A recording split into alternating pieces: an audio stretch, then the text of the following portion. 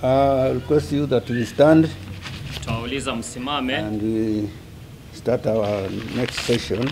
tuanze hicho kipindi chetu kingine. Yeah.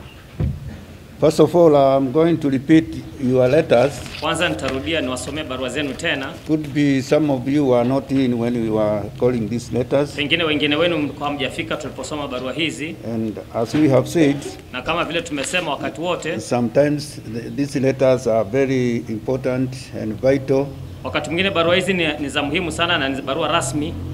And it's not good that they pass being not noticed.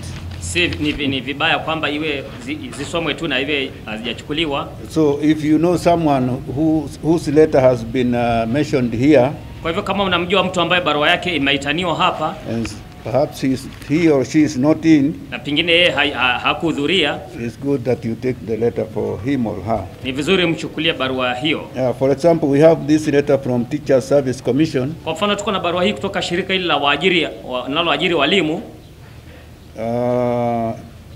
Seems to be, of course, an important letter. Na bila shaka ni barua muhimu which should reach the owner in the correct time. Ambayo inapaswa kumfikia mwenyewe wakati unaofaa. So if you know Frederick Muraya.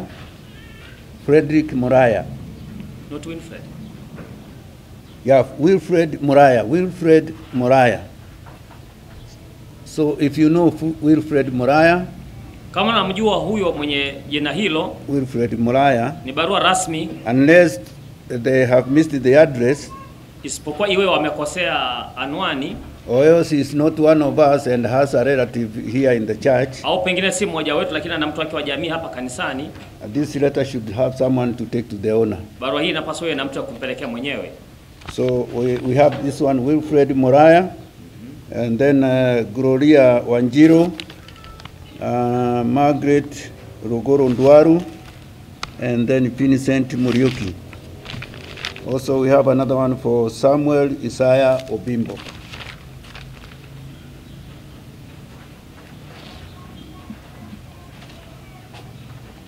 We have a note here from Brother Wanene. Tuko na tangazo hapa kutoka kwa ndugu Wanene. He says, remember the family of Brother Wanene in prayers. Mwikumbuke jamii ya ndugu Wanene kwa maombi. They have lost an uncle. Wamepoteza mjomba wao. Brother Wanene also have a need before the Lord. Ndugu Wanene pia ana haja kwa Bwana.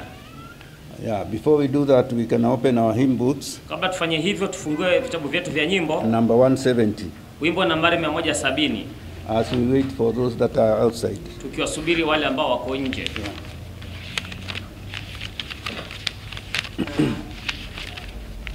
Numbers 170. Wimbo nambari 170.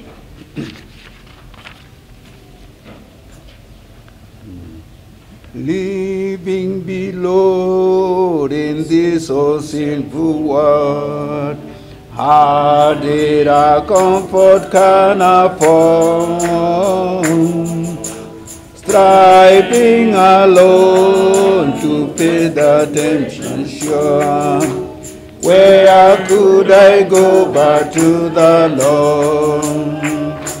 Oh, where could I go? Where could I go? Seeking a refuge for my soul.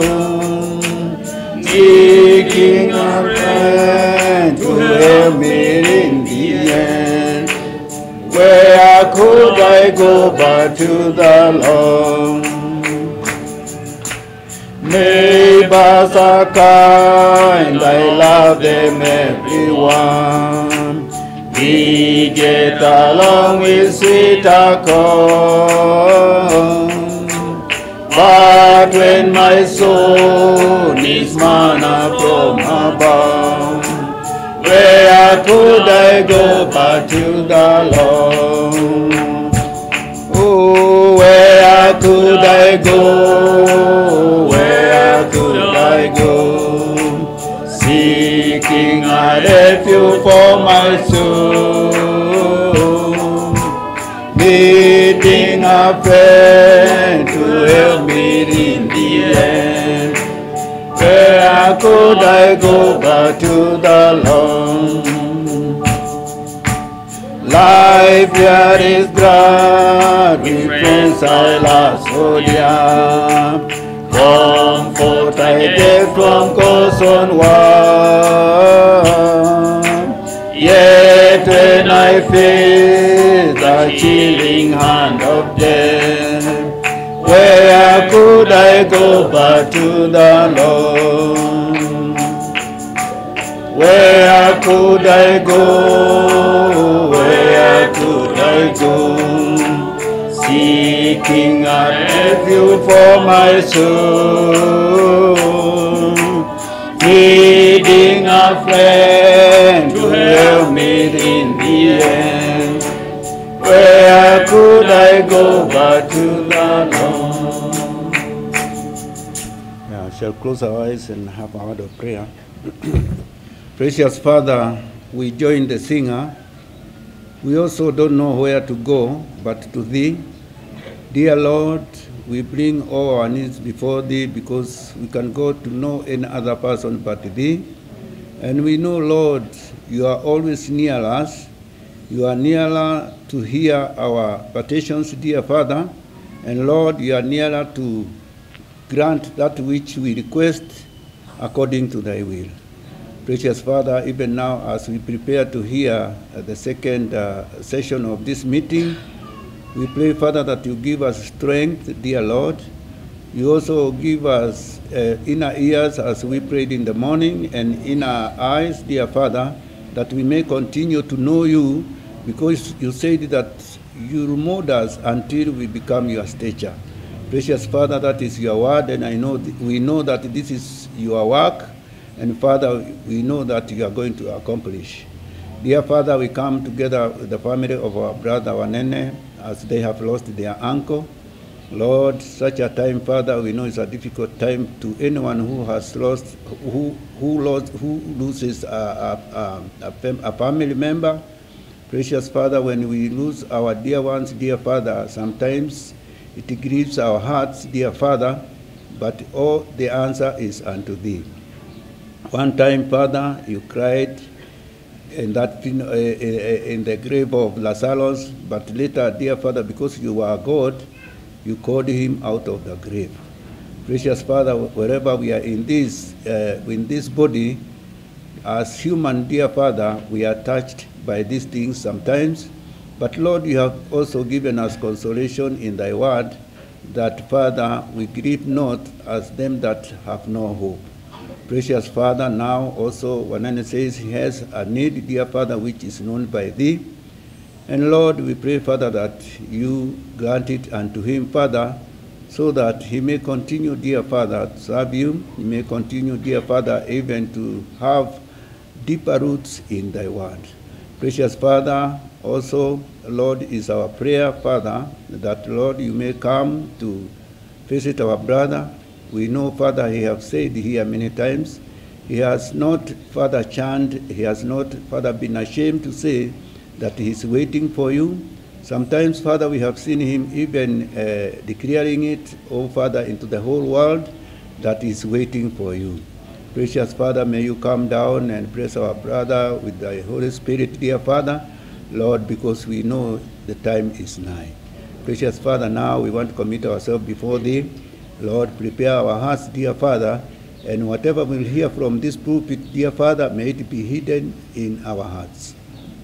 Lord, now we commit ourselves, Father, may You be the starter of this meeting, and at the end of it all, may honor and glory be unto Thy name, for we pray like this in Jesus' name. Amen. As we wait for the pastor, let's go to the number 187. Wimbo nambari 187. Yeah. 187.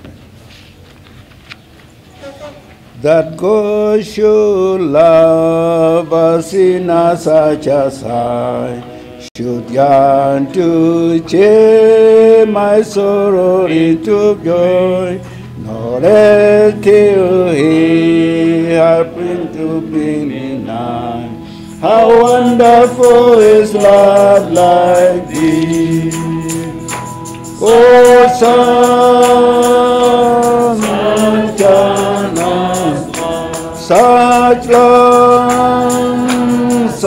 such wondrous love, that God should love a sinner such as I. How wonderful is love like this, that Christ should join so freely in the skin, although he made his death on Calvary. If ever humankind had not of him, the love divine, the Lamb's on me. Such love, such wonders love, such wonders love, that God should love a sinner such as I. How wonderful is love like this. Forward such as I, the Father planned, the Savior paid and paid, redemption to a worthless slave to I, who long had Lord and great divine. Such love, such wondrous love, such wondrous love, that God should love a sinner such as I. How wonderful is love like this. And now he takes me to his other son. He asked me not to feel a servant's place, far off country wandering all the time, wide open are his arms of grace. Such love, such wondrous love, such wondrous love, God should love a sinner such as I. How wonderful is love like this. Number 168. 168.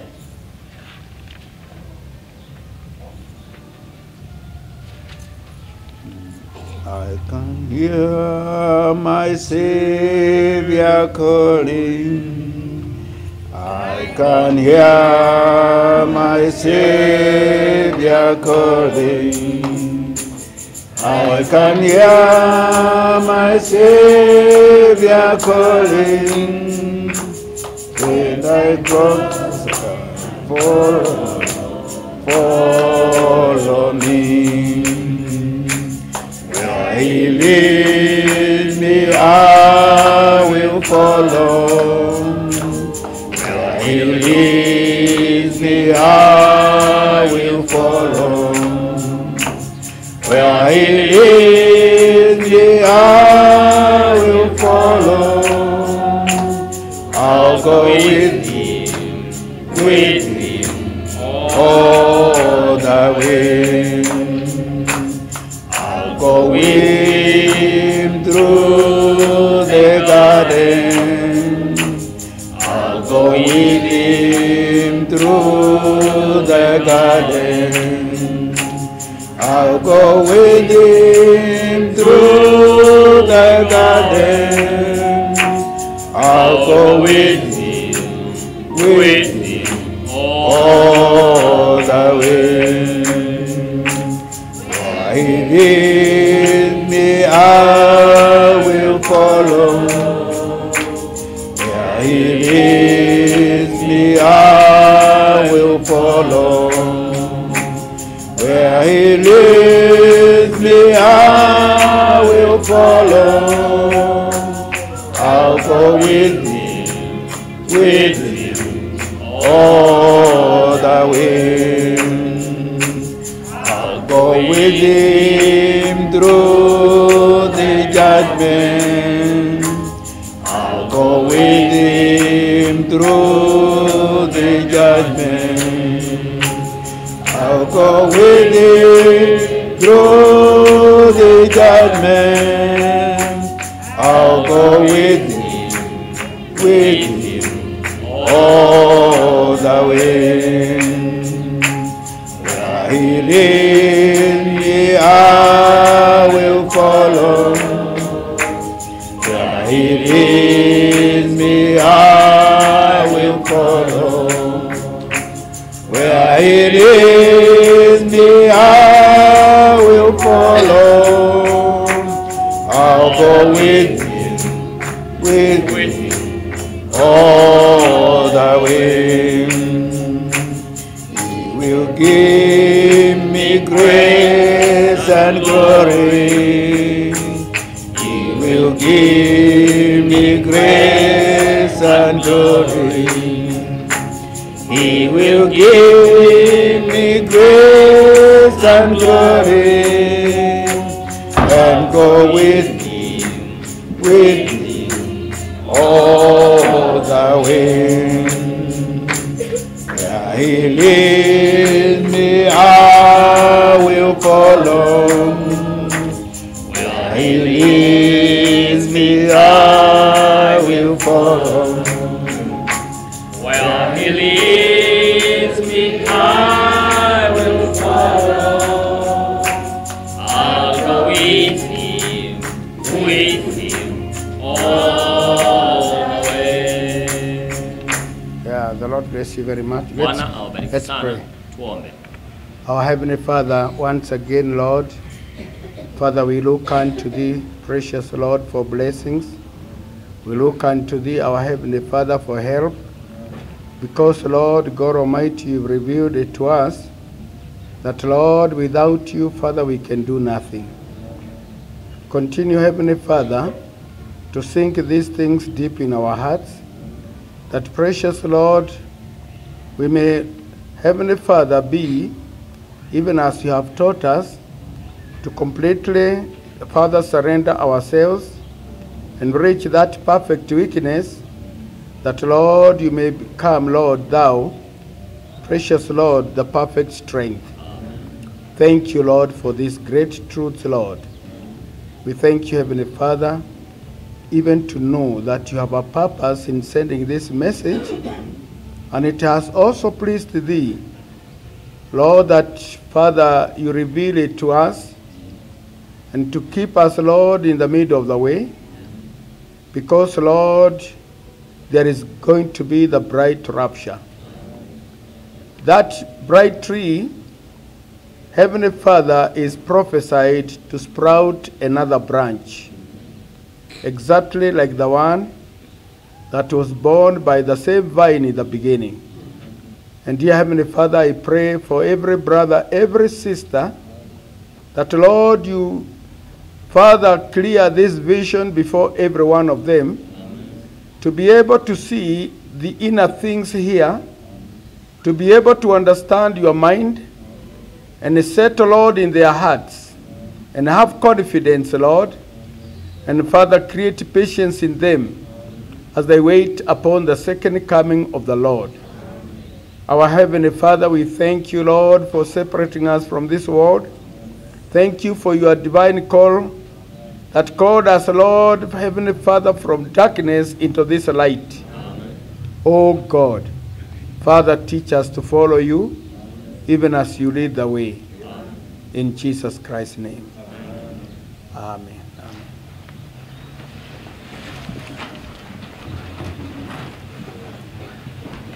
Yeah, God bless you very much. There's a scripture that we read as we were going out.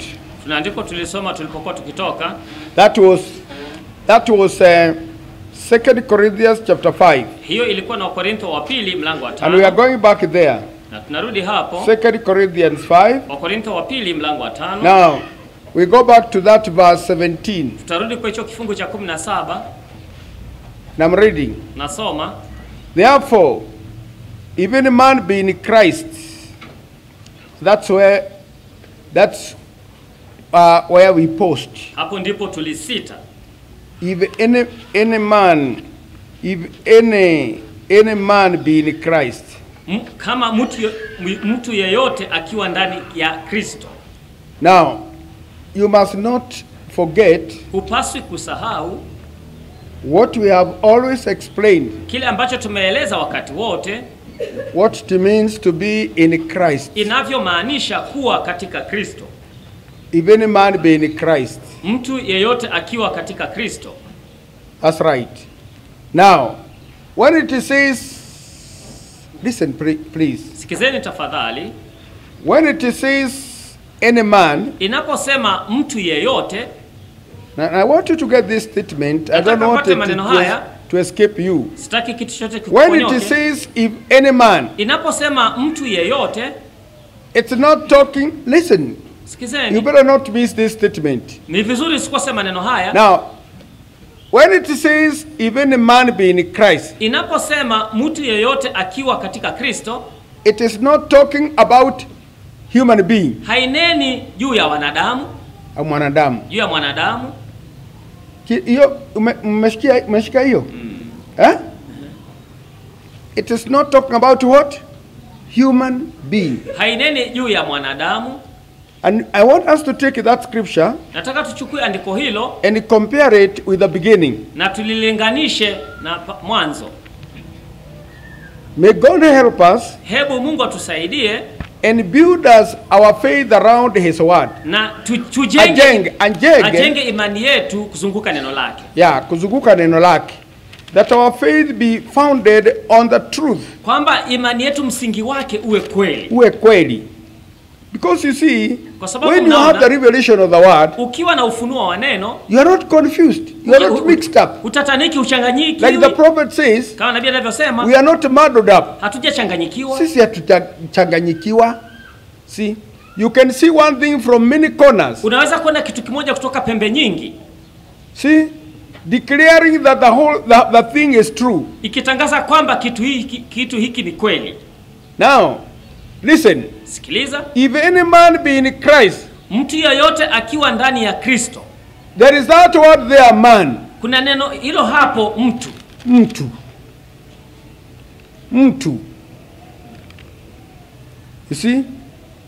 Now, here in Genesis 1, hapa Mwanzo mlango wa kwanza. Mlango wa kwanza wa Mwanzo. Kitabu cha Mwanzo mlango wa kwanza. Nataka utege masikio yako vizuri. I want you to be very attentive. Nataka usikilize kwa makini sana. Now, remember we read Genesis 1. Kumbuka tulisoma kitabu cha Mwanzo mlango wa kwanza. And I'm going back to that scripture. Na narudi kwa andiko hilo. Genesis 1.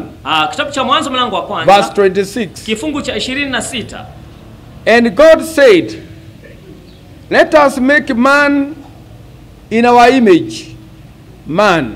Mungu akasema na tumfanye mtu kwa sura yetu. Kwa mfano wetu. Let me ask you a question. Hebu niulize swali. Because it goes further to say after kusema, our likeness. Kwa sura yetu. A man in our likeness. Mtu kwa mfano wetu.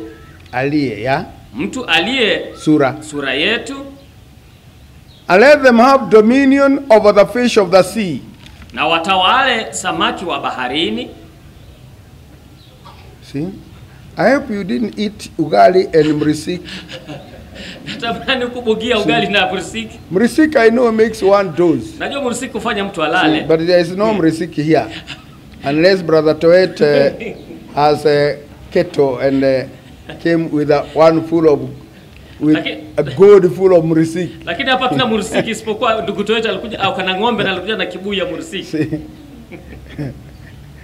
Yeah, when I was a teacher, nilipokuwa mwalimu, we had Kalenjin teachers. Tulikuwa na walimu wenzangu wa Kalenjin. So we would go to my house and make, they themselves came from, some of them came from around the shambas. Wengine wao walitoka mashambani. So we would go to my house. Kwa hivyo tungeenda nyumbani kwangu.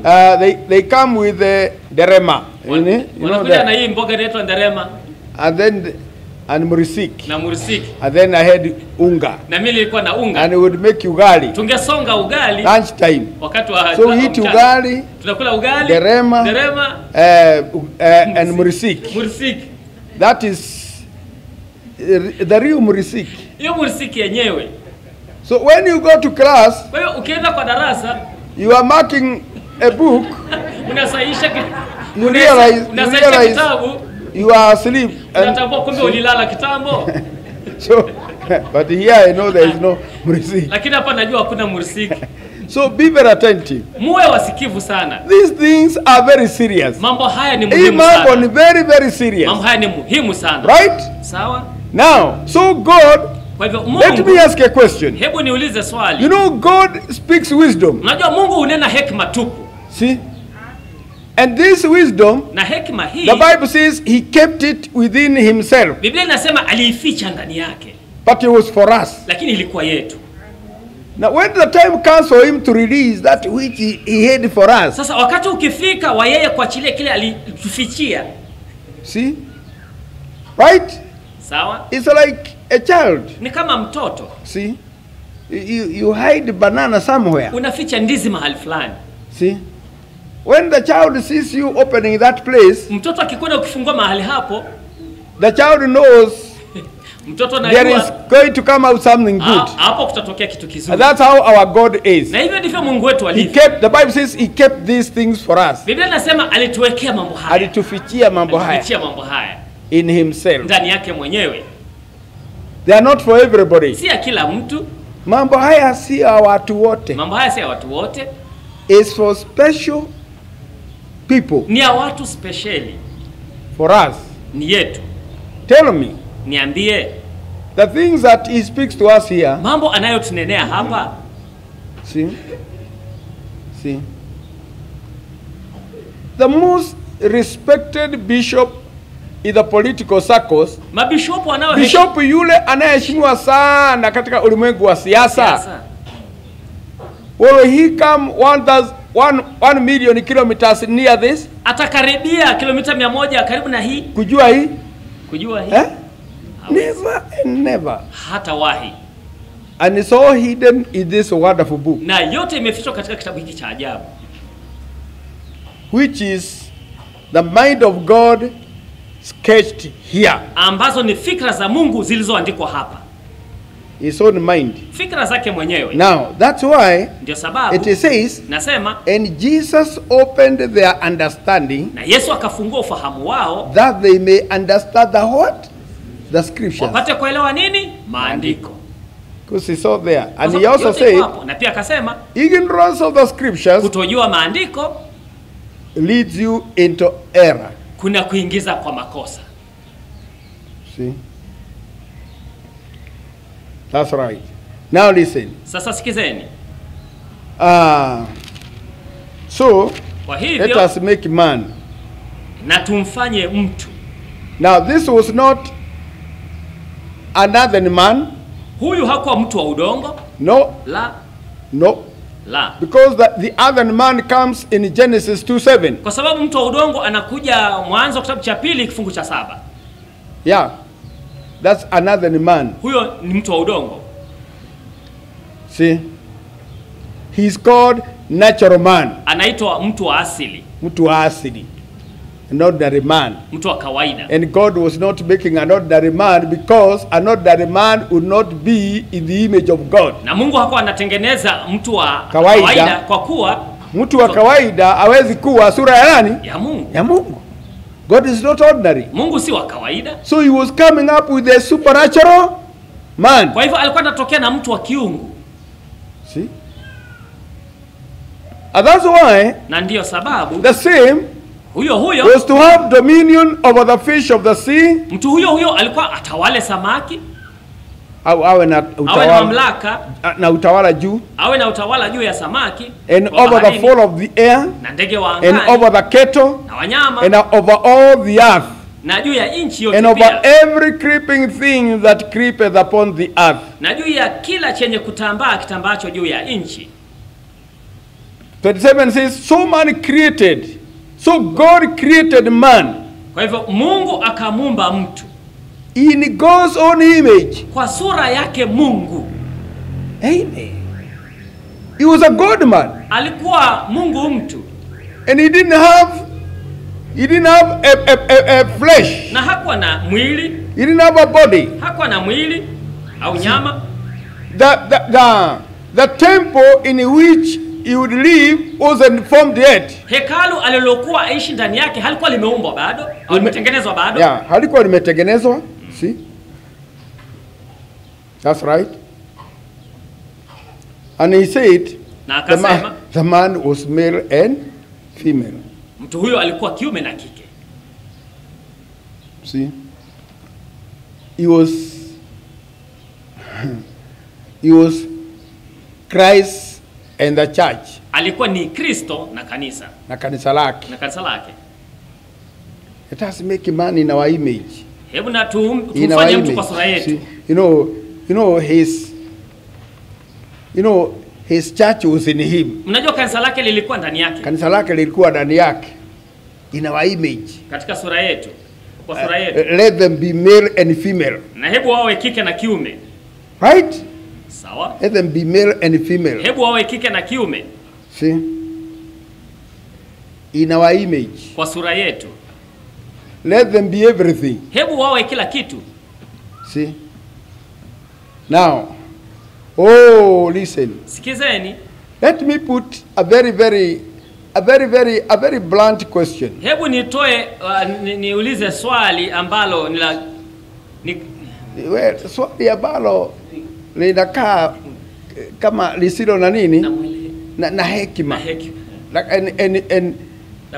Now, when Jesus was walking in this world. Sasa Yesu alipokuwa akitembea katika ulimwengu huu. Listen to my question. Sikizeni swali langu. When Jesus, I'll ask it in a way, don't worry, but I want you to see the picture. Nataka uione picha. When Jesus was walking in this world. Yesu alipotembea katika ulimwengu huu. See, if we would speak kind of literally. Kama tungenena sijui wazi au tuseme well kind of we use a language that is a bit market language. Tutumie lugha ambayo ni ya sokoni. Kama ya sokoni. When Jesus walked here, Yesu alipotembea hapa,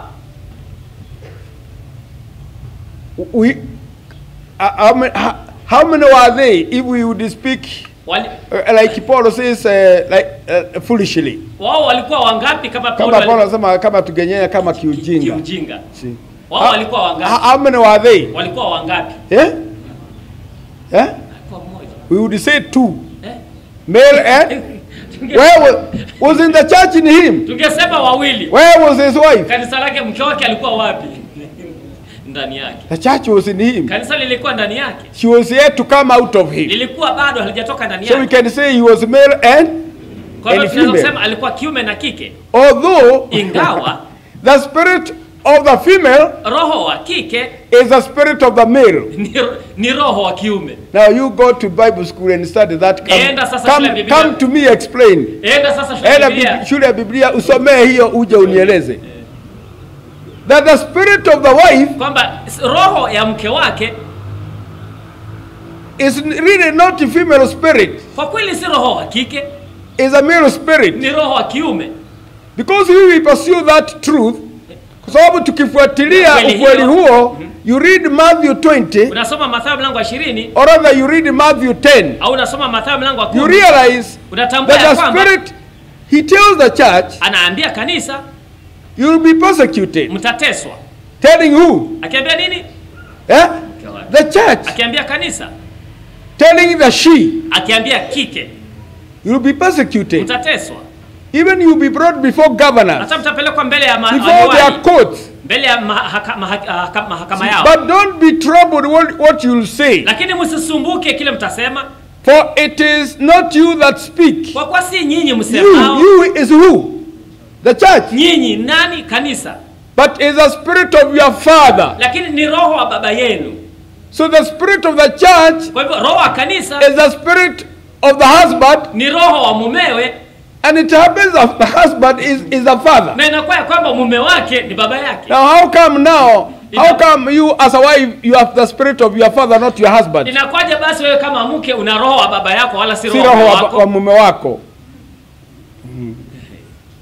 But you see now that's where the whole thing is a mystery. Unaona hapo ndio sababu jambo lote. Let me help you with the answer. Wacha nikusaidie na jibu.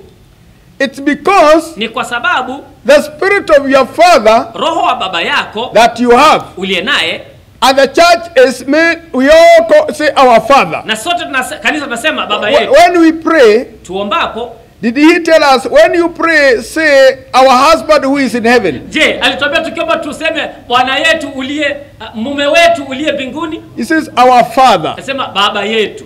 And who is praying? Na ni nani anayeomba? The church. Kanisa.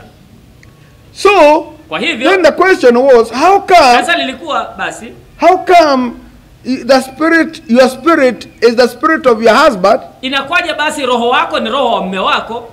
See? And here another scripture says Na hapa andiko lingine linasema that you have the spirit of your father. kwamba una roho wa baba yako. Is it the spirit of your father or the spirit of your husband? Sasa huyu ni roho wa baba yako au ni roho wa mume wako? Tell him, Mwambie the spirit of my husband, Roho. my husband and my father is the same person. mume wangu na baba yangu ni mmoja. Amen and amen. Mwambie mume wangu na baba yangu happens to be Inatukia kwamba ni mmoja. See? Also tell him, Pia mwambie he plays many roles to me. yeye hucheza Anacheza sehemu nyingi kwangu. Sometimes Wakati mwingine he's my father. yeye ni baba yangu. Other times Nyakati he's zingine my husband. yeye ni mume wangu. Other times Nyakati he's zingine my brother. yeye ni ndugu yangu. The firstborn, my firstborn brother. Ndugu yangu mzaliwa wa kwanza. Amen and amen. There you'll have the bishop's head spin. Hapo utaacha kichwa cha bishopu kikizunguka. Bishop kichwa chake kitafanya nini? Kitazunguka. Kitazunguka.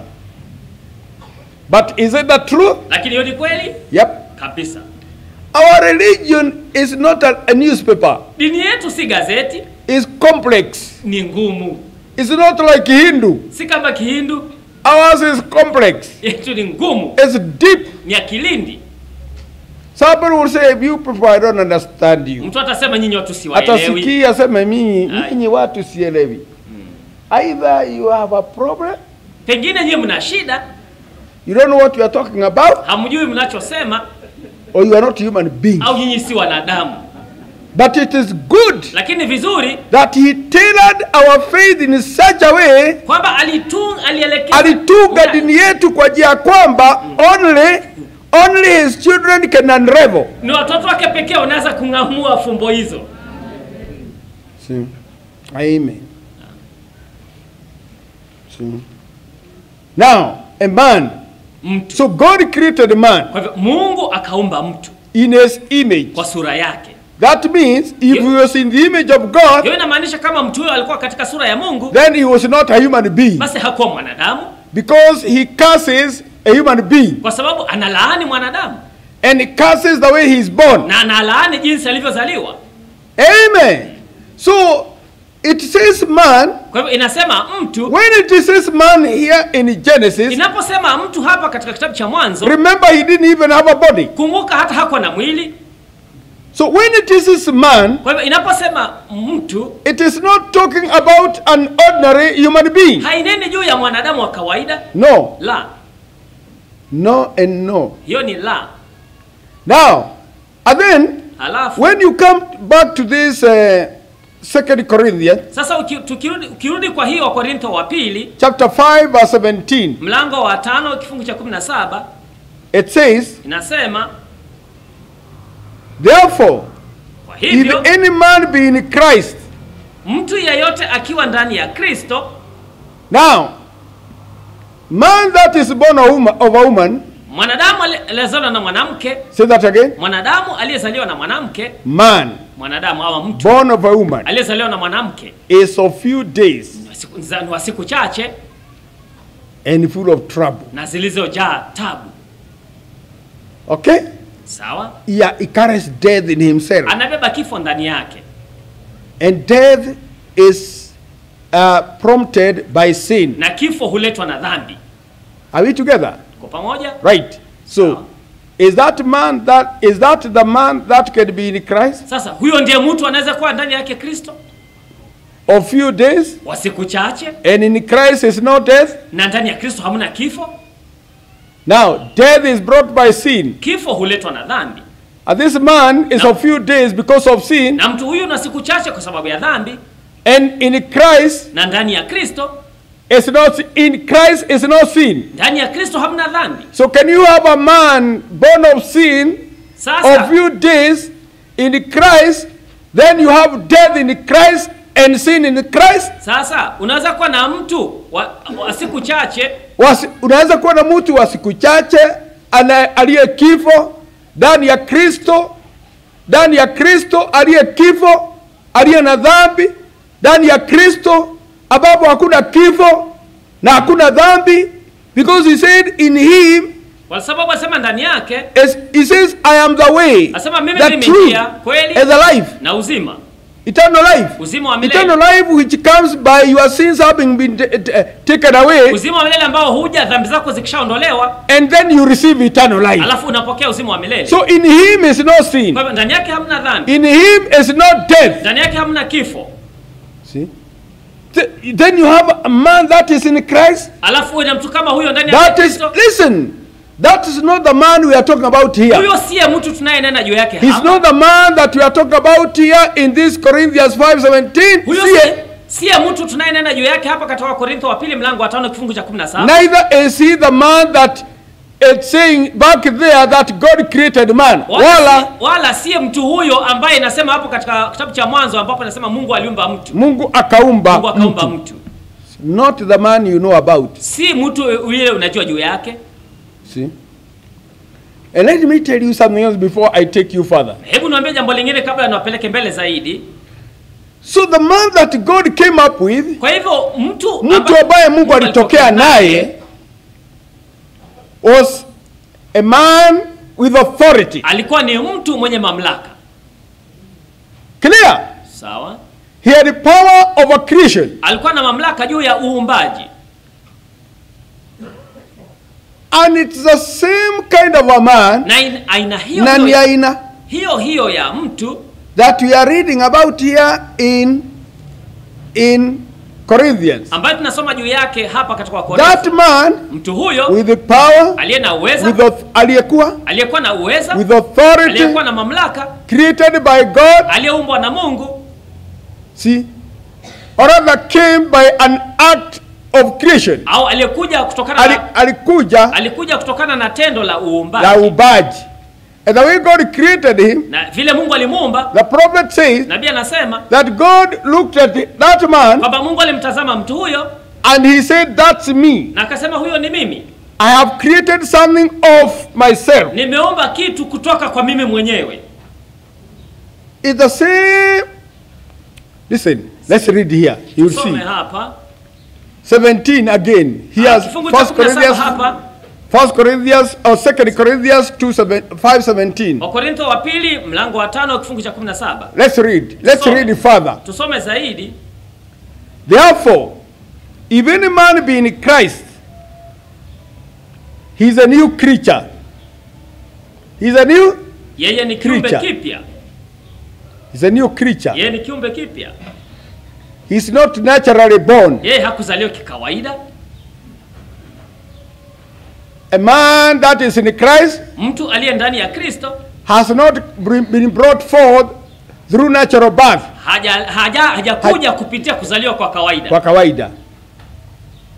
He is a new creature. Yeye ni kiumbe kipya. We can say, tunaweza kusema, a man that is in Christ is a creature. Mtu aliye ndani ya Kristo ni kiumbe. See? A man that is in Christ, mtu aliye ndani ya Kristo, is not gotten by natural birth. Hapatikani kwa kuzaliwa kwa kawaida. Is a creature. Yeye ni kiumbe. And he cannot be a creature unless he has a creator. Na hawezi kuwa kiumbe isipokuwa kuwe na muumbaji. Amen. Au kama hakuna muumbaji, hawezi kuwa kiumbe isipokuwa kuwe na muumbaji. See? A man in Christ, mtu ndani ya Kristo, see, is gotten by creation. Amepatikana kupitia kuumbwa. Amen. Now that man there, mtu huyo pale, that was created by God, aliyeumbwa na Mungu, was in the image of God, katika sura ya Mungu, in the likeness of God, mfano wa Mungu, also pia was obtained through an act of creation. Pia alipatikana kupitia tendo la uumbaji. See? Amen. Now, he's a new creature. Yeye ni kiumbe kipya. Amen. Do you know? Oh, we speak the wisdom of God in a what? In a mystery. Twanena hekima ya Mungu kwa siri. Kwa siri is mystery. Ni mystery siri. Because it's mystery. Kwa kwa ni siri. See? See? You can see it's mystery. Mnaweza kuona kwamba ni siri. Now, it's God's grace. Ni neema ya Mungu. God. Mungu. To sit us here, kutuketisha hapa. And pull out from this Bible. Na kutoka kwa hii Biblia riches. Utajiri mkuu. Great riches. Utajiri mkuu. See? Riches that when you compare this with the world out there, the denominations, utajiri ni kwamba ukiulinganisha na hii na kile ambacho kinaelezwa na nini? Na madhehebu. Denomination disappear. Madhehebu yanatoweka. See? If this be, kama hii ikiwa, if this be kama hii the ikiwa truth, kweli, and it is true, na ni kweli, because every scripture bears record of the other. Kwa sababu kila andiko linashuhudia ama lile lingine. See? And it's true. Na ni kweli. Let me tell you. Hebu niwaambie. And it cannot be any other way but what we are saying. Na haiwezi kuwa kwa njia nyingine yote ila hivi vile tunaisema. Like my old class 1 teacher. Kama yule mwalimu wangu wa zamani wa darasa la kwanza. Even if you go to Britain, hata uende Ulaya, or you go where, au uende mahali popote, there is no other way. Hakuna njia nyingine. See? Be in Christ. Even a man be in Christ. Mtu yeyote akiwa ndani ya Kristo. And man is not human being. Na hapa mtu so I want you to remove the picture maybe you have had all along. Nataka uondoe picha. Kwa hivyo nataka uondoe picha ambayo pengine umekuwa nayo wakati wote that you can be in Christ. Kwamba ati wewe kama mwanadamu unaweza kuwa ndani ya Kristo. You can't. Huwezi. See? You can't. Huwezi. In Christ is no human beings. Ndani ya Kristo hakuna wanadamu. Hakuna nini? Wanadamu. See? Because, and we are going to read further, na tutasoma zaidi uone. Because kwa sababu you are not only in him, hauko tu ndani yake, he is also supposed to be in you. Yeye pia anapaswa kuwa ndani yako. Not only you in him and him in you. Sio tu wewe ndani yake na yeye ndani yako. You and him supposed to be one. Wewe na yeye mnapaswa kuwa mmoja.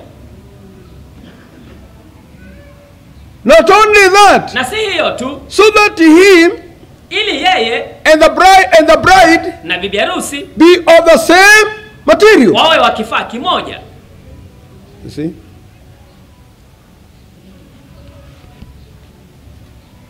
See? You know, we don't believe in that religion where you come here, you sit here, year after year, oh, I don't know what, like these so-called message people are being cheated by their false preachers. Mnajua si atamini ile dini ya kuja hapa kila mwaka na kuketi hapa na kuendelea kama vile hao wanaojiita waamini wa ujumbe wanataka. Oh, you are waiting for the bridegroom. Unangoja bibi, oh, you are the bride because you are baptized in the name of the Lord Jesus Christ. Kumbe yeye nyinyi ni bibi harusi kwa sababu mmebatizwa katika jina la Bwana Yesu Kristo. And you profess the message. Na mnakiri ujumbe. Unakiri ujumbe. Oh, you are okay. Oh, mko sawa. Something has to change. Kitu lazima kibadilike. And that's the same thing. Na ni kitu hicho hicho. Listen to this. Do you know the Bible is consistent? Je, mnajua ya kwamba Biblia ina uendelevu? Scripture has to tie with the scripture. Andiko lazima lifungamane na ile andiko lingine. Now, when it says he is a new creature, inaposema mtu huyo ni kiumbe kipya, it simply means inamaanisha he is born again. Amezaliwa mara ya pili. He's not that old birth. Yeye si kule kuzaliwa kwa zamani. he has obtained a new birth. Amepokea kuzaliwa kupya. This time, wakati huu, is born by a new parent. Amezaliwa na mzazi mpya. This time, wakati huu, he is born supernaturally. Amezaliwa kiungu. New. Kila kitu kipya. Ni mpya. New birth. Kuzaliwa kupya. New parent. Mzazi mpya. And that's another strange thing. Na kitu kingine cha kushangaza. The old birth involved parents. Kule kuzaliwa kwa zamani kulihusisha wazazi. His old birth involved parents. Kuzaliwa kwake kwa zamani kulihusisha wazazi. That you may know that this birth is really new. Ili ujue kwamba kuzaliwa huku kwake kabisa ni kupya. He has one parent. Ana mzazi mmoja tu. Whoever heard of such a birth? Nani aliwahi kusikia ujua kuzaliwa? Nani aliwahi kusikia mtu yuko na baba lakini hana mama? Amen. Because it's new things. Kwa sababu ni mambo mapya. They are not earthly things. Si mambo ya dunia. Heavenly things. Ni mambo ya kimbinguni. No wonder ask him, where is your father? Si ajabu ukimuuliza babako yuko wapi? My father died. No, his doesn't die. Ati babangu alikuwa wake hafi. Si baba yako alikufa, wa huyu hafi. Amen. See. Amen. Where does he live? Yeye huishi wapi? In heaven. Mbinguni. Amen. See.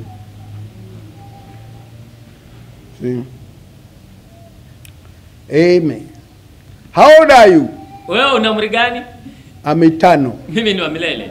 I have no beginning. Sina mwanzo. Because as his child, kama mtoto wake, he was eternal. Yeye alikuwa milele. And because every child was in the father before he was born, kwa sababu kila mtoto, na kwa sababu kila mtoto alikuwa ndani ya baba kabla kuzaliwa, I was in the father. Nilikuwa ndani ya baba. See? He only he only manifested me. Kila alifanya tu ni kunidhihirisha. Ni kudhihirisha. So that I'm not in him throughout. Ili nisikae ndani yake wakati wote. He loved to see me playing around. Alipenda kuona mtoto wake akicheza and playing with the other children. Na akicheza pamoja na wale watoto wengine. And coming to church with the other children. Na akija kanisani pamoja na watoto wengine. See? Amen and amen. See? That is how, if you want to call it funny, that's how funny our religion is. Ukitaka kuiita kuchekesha, hivyo ndivyo dini yetu ilivyo ya kuchekesha basi. See? It's odd. No wonder si ajabu the Holy Spirit preached that message and said we are audible. Si ajabu Roho Mtakatifu alihubiri ujumbe ule akasema sisi ni wa kipekee. Sema sisi wa pekee, we are audible. Sisi ni wa kipekee. And we are.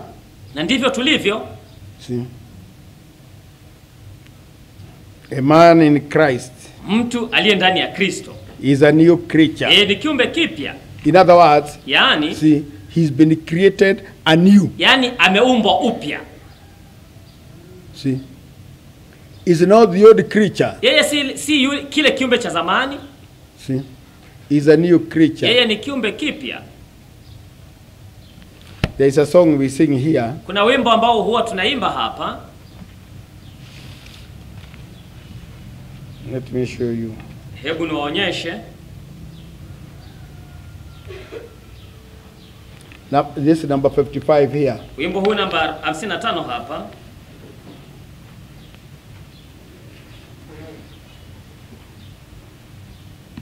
In the last verse there, it says, well, that is in that land, katika nchi hiyo, the bear will be gentle. Dubu atakuwa mpole. And the wolf will be tame. Na mbweha atakuwa tu kama mnyama wa nyumbani. And the lion shall lay down by the lamb. Oh yes. Na simba atalala kando ya mwanakondoo, ndio. Well, the beast from the world shall be led by a little child. Mnyama wa mwituni ataongozwa na mtoto mdogo. Well, I know what you are asking. You mean there will be children? Na sasa unauliza kutakuwa na watoto huko? No. Hapana. It is just kind of a comparative comparative statement. Ni maneno ya kulinganisha. Ni maneno ya kulinganisha. That's that the lion shall be so tame kwamba yani simba atakuwa mtulivu sana that a little child hivi kwamba mtoto mdogo could lead it. anaanza kumuongoza. Not that there will be little children. Si eti kwamba kutakuwa na watoto wadogo. Jesus said in heaven, Yesu alisema huko mbinguni they neither marry hawaoi nor are given in marriage. wala hawaoani. Amen. Sidio namna hiyo? So it's a comparative thing. Kwa hivyo ni kitu cha kulinganisha. And I will be changed from this creature that I am. Oh yes. Na nitabadilishwa kutoka kwa kiumbe hiki nilicho, ndio. See? In other words, my body. Yaani mwili wangu. Even my body, everything will be new. Hata mwili wangu kila kitu kitakuwa kipya. See? If anybody be in Christ, mtu yeyote akiwa ndani ya Kristo is a new creature. Yeye ni kiumbe kipya. Now, here. Hapa all things are passed away. Mambo ya kale yamepita. Behold, all things are become new. Tazama mambo yote yamekuwa mapya. All things are passed away. Mambo ya kale yamepita. New creature. Kiumbe kipya. There's another song here we sing. Kuna wimbo mwingine hapa ambao sisi huimba. This song, he abides. Wimbo huu ambao unasema yeye hukaa. He abides. Yeye hukaa. Oh, you Dani. Yu ndani yangu. Yeye yu ndani yangu. He abides. That's number 139. Let's see. Nambari 139. 139.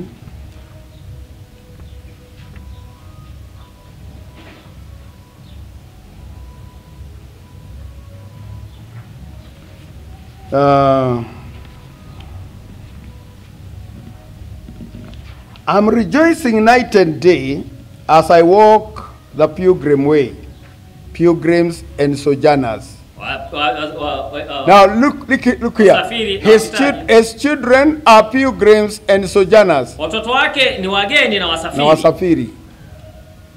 See? Why? Kwa nini? Now, they are looking for their own land. Sasa wanatafuta nchi yao wenyewe. They are looking for their own country. Wanatafuta nchi yao wenyewe. For here, kwa kuwa hapa, they have no continuing city. Hawana mji unaoendelea. Mji wa kudumu. Mji wa kudumu. Hapa hawana mji wa kudumu. They are looking for one to come. Wanatafuta mmoja. So they are pilgrims and sojourners. Kwa hiyo wao ni wageni na wasafiri. See?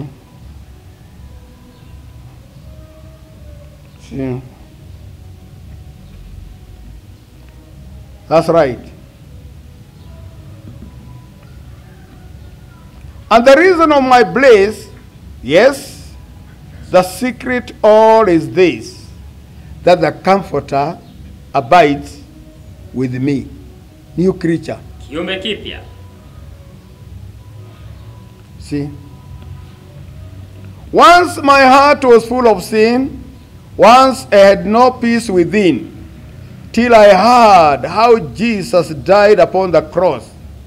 Then I fell down at his feet, and there came a peace so sweet. Now the Comforter abides with me.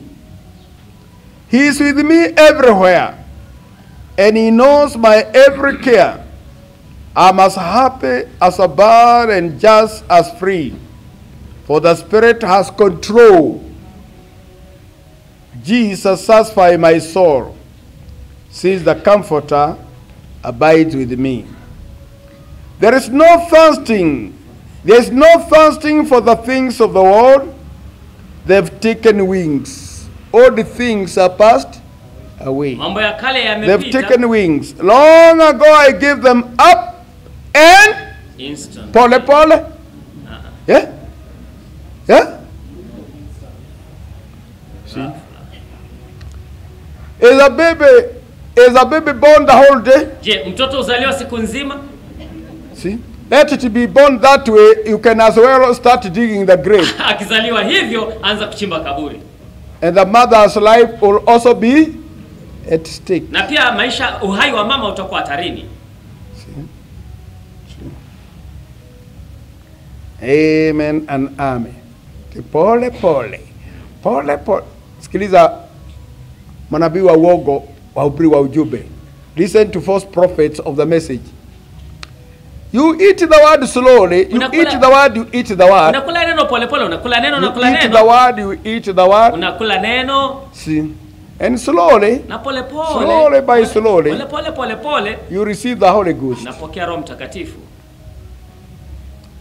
Doesn't even nature rebuke you, preacher? Je, hata maumbile yenyewe hayakukemei? Wewe mhubiri muongo wewe, mahubiri haikukemei? Are you not lying to people? Je, huwadanganyi watu? The Bible says, doesn't even nature teach you? Biblia inasema hata maumbile maumbile yenyewe hayakufundishi? See? See? There is no thirsting for the things of the world. They've taken wings. Long ago I gave them up, and instantly all my night was turned to day. All my burdens rolled away. Now the Comforter is a new creature. Old things are passed away. See? If any man be in Christ, is a new creature. Mtu yeyote akiwa ndani yake Kristo, huyo ni kiumbe kipya. He's created anew. Ameumbwa upya. Now I don't want you to forget this. Sasa sitaki msahau hii. That when God created the now look. When God created the first man who was in his image, in his likeness. Mungu alipoumba mtu wa kwanza alikuwa katika mfano wake, katika sura yake. Aliyekuwa katika mfano wake, katika sura yake. Right? Sawa? See, that man, mtu huyo, came as a result of God's own act. Alikuja kutokana na tendo la Mungu mwenyewe. And I also want to add here. Na pia nataka kuongeza hapa. You remember very well. Mnakumbuka vizuri. Okay, who was the mother of Adam? Nani alikuwa mama ya Adamu? Mama ya Adamu alikuwa nani? Hakuwa na mama.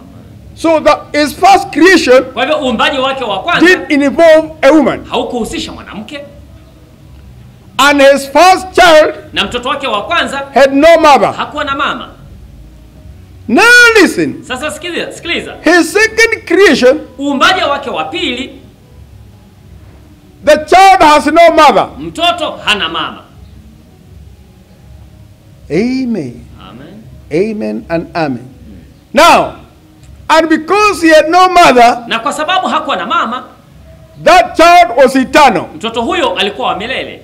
Alikuwa wa milele. You know, even when he came to die, unajua hata alipokuja kufa, see, God only said, Mungu alisema tu, to the earth you are taken. Kutokana kwa mavumbi kwa mavumbi ulitwaliwa. But we know the guy that he got from the earth. Lakini tunajua jamaa mwenyewe hakutolewa kwa mavumbi. Tunajua yule jamaa aliyetolewa kwa nini?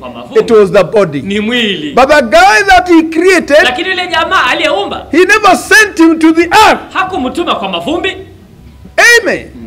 And you, na wewe, the new creature, kiumbe kipya, the Holy Ghost, daughter of God, Roho Mtakatifu, binti ya Mungu. Amen. When you leave that body, ukiacha mwili huo, amen, we don't dare hatuthubutu to send your spirit. See, hatuthubutu kutuma roho yako. We send your body. Tunatuma mwili wako. See, and we throw what? We throw soil. Tunatupa mavumbi, mchanga. See, see, does thou art? Wewe ni mavumbi. Brother, let me tell you. Ndugu nikwambie. Even if you not be around, hata kama utakuweko, if you are daughter of God, child of God, kama wewe ni binti ya Mungu, mtoto wa Mungu, don't worry. Usijali. We shall not throw your soul to the dust. Hatutatupa nafsi yako kwa mavumbi. Your soul belongs to God. Nafsi yako ni ya Mungu. When you receive the Holy Ghost, we say you have God's own soul. Tunasema una nafsi ya Mungu mwenyewe. That sinneth not. Isiyotenda dhambi. Amen.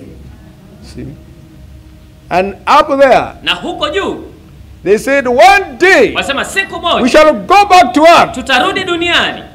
And pick our body. Na tuchukue miili yetu. And live forever. Na tuishi milele. See? Amen. The man. See? Now, the first man, sasa mtu wa kwanza, that God created, ambaye Mungu aliumba, had no mother. Hakuwa na mama. And he was not subject to death. Na hakuwa anapatwa na mauti. The second man, mtu wa pili, that God creates today, ambaye Mungu anaumba leo, has no mother, hana mama, always says my Father in heaven, yeye wakati wote usema baba yangu aliye mbinguni, and is not also subject to death. Na yeye pia hapatwi na mauti. Amen. See? All things are passed away. Mambo ya kale Behold, yamepita. all things are become new. Tazama mambo yote yamekuwa mapya. See? And all things are of God, who hath reconciled to himself by Jesus Christ. You can see how this guy, how this guy has attained this. Naweza kuona jinsi mtu huyu amepata hali hiyo. See, by Jesus Christ. Kupitia Yesu He came, Kristo. he believed in him. Alimwamini. And as many as believed Jesus Christ, na wote waliomwamini Yesu Kristo, he gave them power, the Holy Ghost. Akawapa uweza Roho Mtakatifu. They became God's children. Wakafanyika watoto wa Mungu. And God is a spirit. Na Mungu ni roho. He gave them eternal life. Akawapa uzima wa milele. There you are. Ndio hiyo. And him and God. Na yeye na Mungu. You know reconciliation? Unajua upatanisho? Yeah. Where they were apart with God, mahali walikuwa kando kando na Mungu, wametengana na Mungu, they get reconciled. Wakapatanishwa. Wanapatanishwa. He receives the Father's spirit. Anapokea roho wa Baba. And him and the Father. Na yeye na Baba are again back together. Tena wanarudiana pamoja. Because what separated them in the first place, that's called sin, has been taken care of. Kwa sababu kile kilichowatenganisha mara ya kwanza ambayo ni dhambi kimeshughulikiwa. And now he receives the Father's spirit. Na sasa anapokea roho ya Baba. And becomes child of the Father. Na anafanyika mtoto wa Baba. And as Father is a spirit. Na kwa kuwa kama vile Baba ni roho. He is not given the spirit of bondage again to fear. Yeye hapewi roho wa utumwa aletaye hofu. But he is given the spirit of adoption to make him God's child. Lakini anapewa roho wa kumfanya mwana na kuwa mtoto wa Mungu. And that's what he was predestined to be. We were predestined to be sons. Na hivyo ndivyo alikusudiwa kuwa. Tulikusudiwa kuwa nini? Wana. And holy. Na watakatifu. Jargon. Hiyo ni fumbo. Si mzunguko wenyewe. Mzunguko wenyewe. Huu ni mzunguko wenyewe.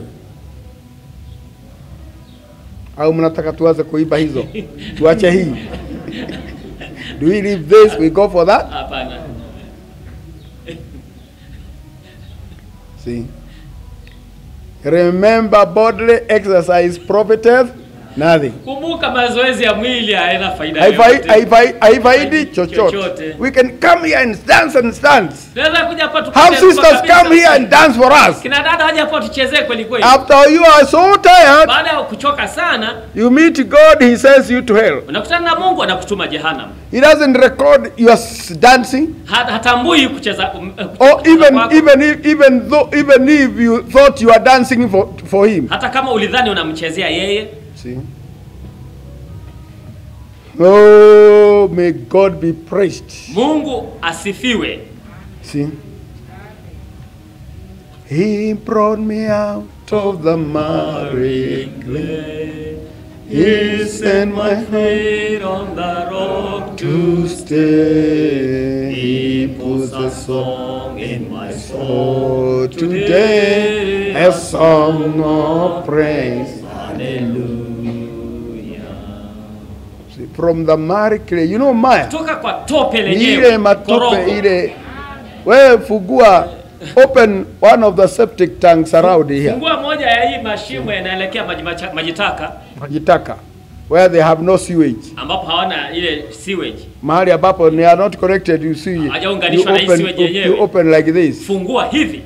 See? Mkorogo wenyewe. Tope. That's where we were. Hapo ndipo tulikuwa. How we survived? Jinsi hata It's just straight. Tulisalia tuko hai ni neema ya Mungu. How we survived there. Jinsi tulikaa huko. How we didn't suffocate. Jinsi hatukunyongwa tukafa huko. See? But he made sure. Lakini alihakikisha. Somehow he preserved us. Kwa njia fulani alituhifadhi. Until he came. Mpaka akaja. See? See?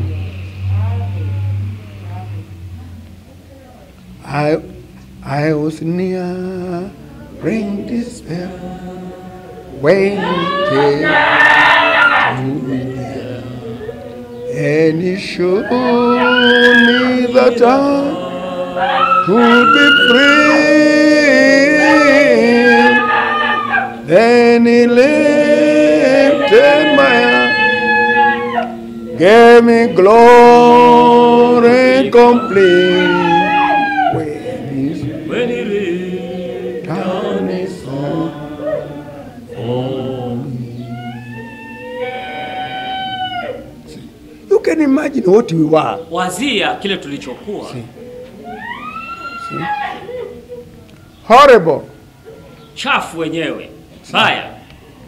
In despair. Katika hali ya kukata tamaa. See? But don't worry. Lakini msijali. See? I have seen people who carry garbage. Nimeona watu ambao hubeba takataka. Wale watu ambao wanabeba takataka, when they empty the sack, wakimwaga taka kutoka kwa gunia, see, they turn to see whether there is any spoon you threw there by mistake. Waone kama kuna kijiko ulitupa hapo. Kama kuna kijiko ulitupa hapo kwa makosa, or a cup, au kikombe, or anything valuable. Au chochote chenye thamani. And if you look at those people, na ukiangalia watu hao, they carry an extra empty bag. Wanakuwa na gunia la kando tupu. To put anything valuable. Kuweka chochote cha thamani humo ndani. He can't take that spoon and eat with it. Hawezi kuchukua kijiko hicho akitumia kula. He washes it. Anakiosha. But finally, that spoon lies at his table. Kijiko hicho kinaishia mezani mwake. And it's valuable to him. Na ni cha thamani kwake. Kinakuwa cha thamani sana. See? Amen. He uses it. Anakitumia like it has never been among the garbage. Kana kwamba hakijawahi kuwa miongoni mwa takataka. Just like you. Kama wewe tu. He says your sins are thrown into sea of forgetfulness. Anasema dhambi zako zimetupwa katika bahari ya kusahau. Their sins I remember no. Dhambi zao sitakumbuka tena. See? You see? Now, and all things are of God, who hath reconciled to himself by Jesus Christ. By Jesus Christ. Kwa Yesu Kristo. See? By Jesus Christ. Kwa Yesu Kristo. Who has reconciled to himself by Jesus Christ. Ambaye ametupatanisha na yeye mwenyewe kwa njia ya Yesu Kristo. See? And who is Jesus Christ? Na Yesu Kristo ni nani? It's God turning around. Ni Mungu akigeuka to become Jesus Christ. Fanyika Yesu Kristo. His salvation for us. Wokovu wake kwetu. He didn't entrust it to any other person. Haukuaminia mtu mwingine, hakumwaminia mwingine. Wokovu wetu hakumwaminia mwingine. Although the unbelievers think that he sent his son. Ingawa wasioamini wanadhani kwamba alituma mwanae. Read your Bible well. Soma Biblia yako vizuri uone the son that he sent is actually himself turned around and became the son. Yule mwana aliyetuma ni yeye. Yeye kabisa aliyegeuka kuwa nani? Huyo Bwana. See?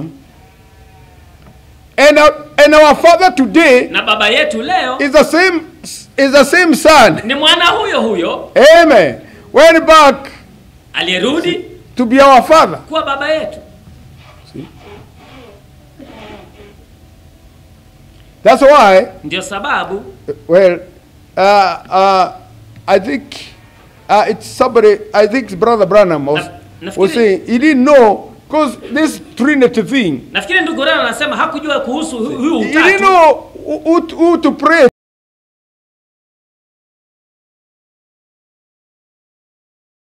Watu wengine wamwombe nani? They decided to allot. Nao huamua kutenga each certain time for the father. Nyakati fulani za baba. Wakati fulani amombe baba. Another so many minutes to the son. And so many minutes to the Holy Ghost. So that none is left what? Feeling. Ili yeyote asiachwe akisikia kwamba he has been discriminated against. Amebaguliwa. Amebaguliwa. Oh, glory. Utukufu. See. He that has the Son has the Father also. Aliye na mwana ana baba pia. He that has the Son has the Father also. Aliye na mwana ana baba pia. Yeah. And you know, that is one of the great truths that Satan had clouded. Hiyo ni moja ya kweli kuu sana ambazo Ibilisi alikuwa ametia giza. The church had that truth in the beginning. Kanisa lilikuwa na kweli hiyo pale mwanzo. But here in between, lakini hapa katikati, Satan tried to cloud and mix up the word. Ibilisi alijaribu kufunika kweli hiyo na kuchanganya neno. But in this day, lakini wakati huu, amen, it's the truth. Ni kweli tu. From Genesis toka mwanzo to Revelation. Hadi Ufunuo. The church, kanisa, with a true word, lilo na kweli, neno la kweli, and power, na uweza, is going to do the very acts of power that Jesus did. Itatenda kazi zile za nguvu ambazo Yesu alifanya. Oh, that's right. Now, reconciling,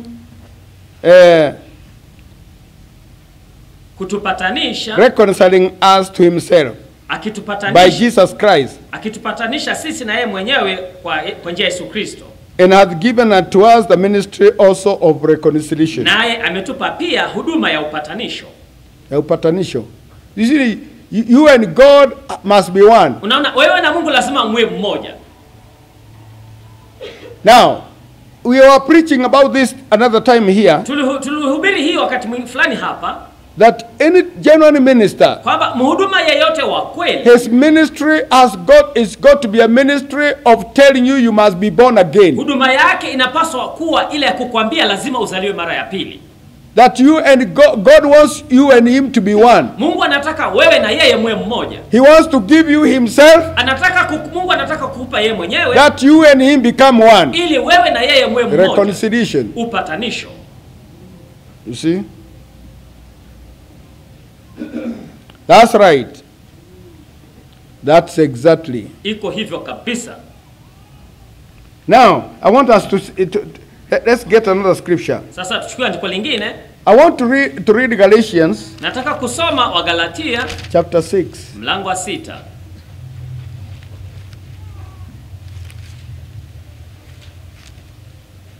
Galatians 6. Wagalatia mlango wa 6. Look for verse 15. Tafuta kifungu cha 15.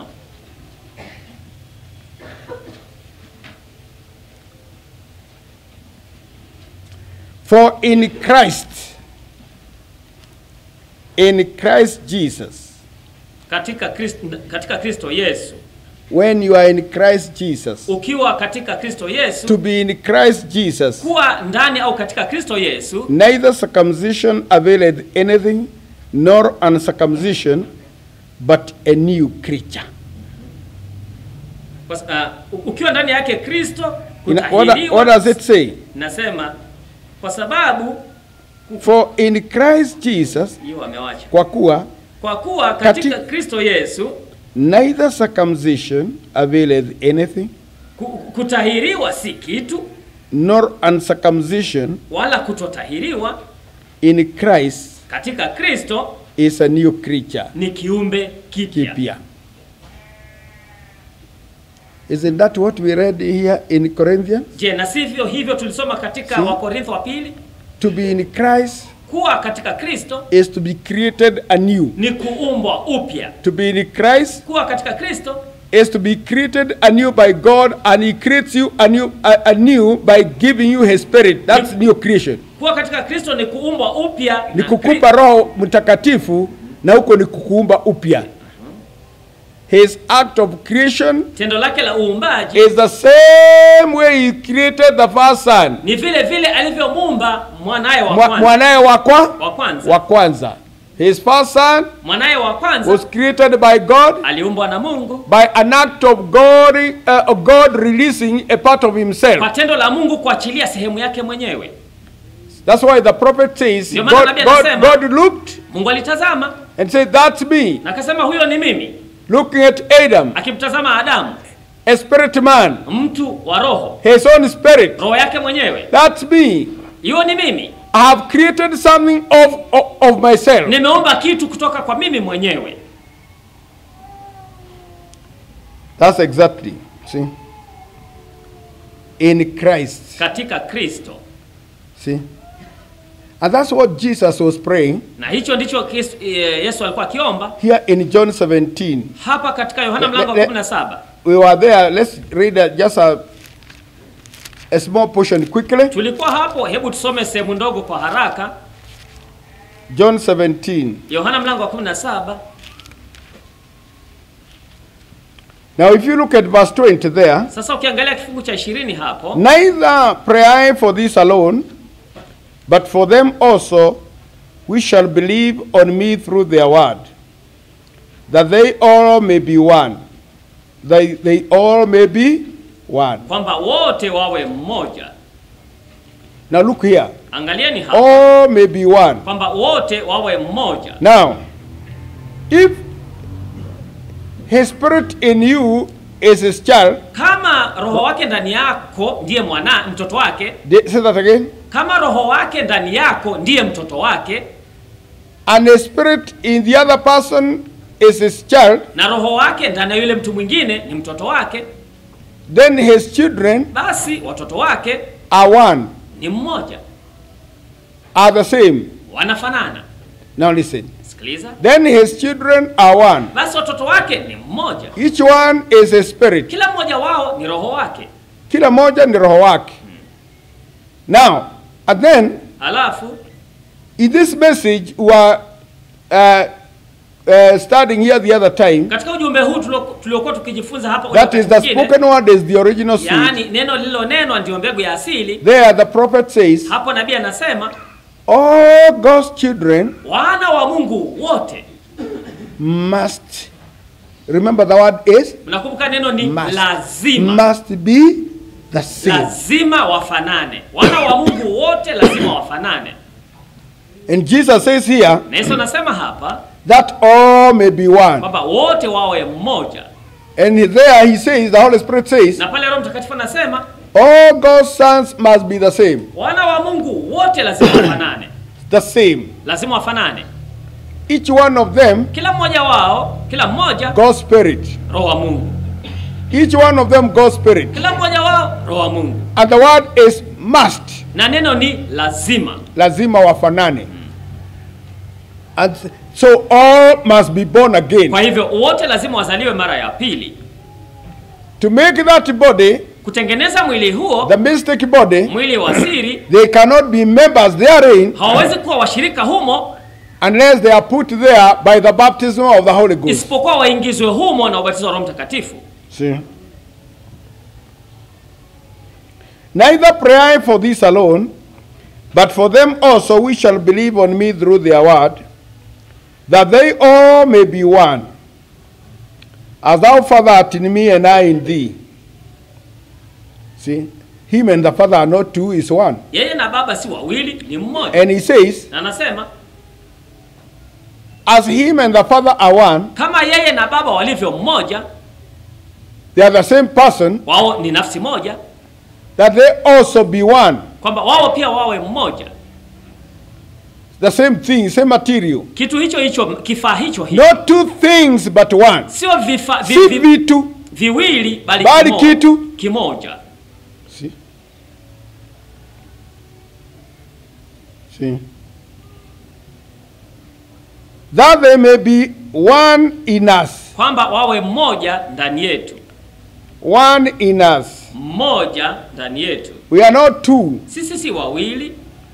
And them being one with us. Na wao wakiwa mmoja na sisi. One in us. Wakiwa mmoja ndani yetu. What?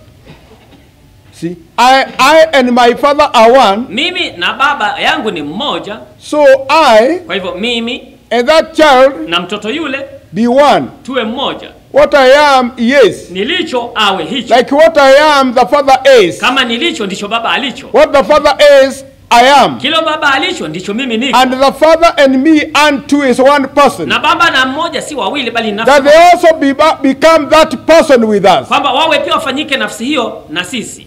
See, amen. I am spirit. Mimi ni roho. My Father is spirit. Baba yangu ni roho. I'm spirit of the Father. Mimi ni roho wa Baba. See, amen.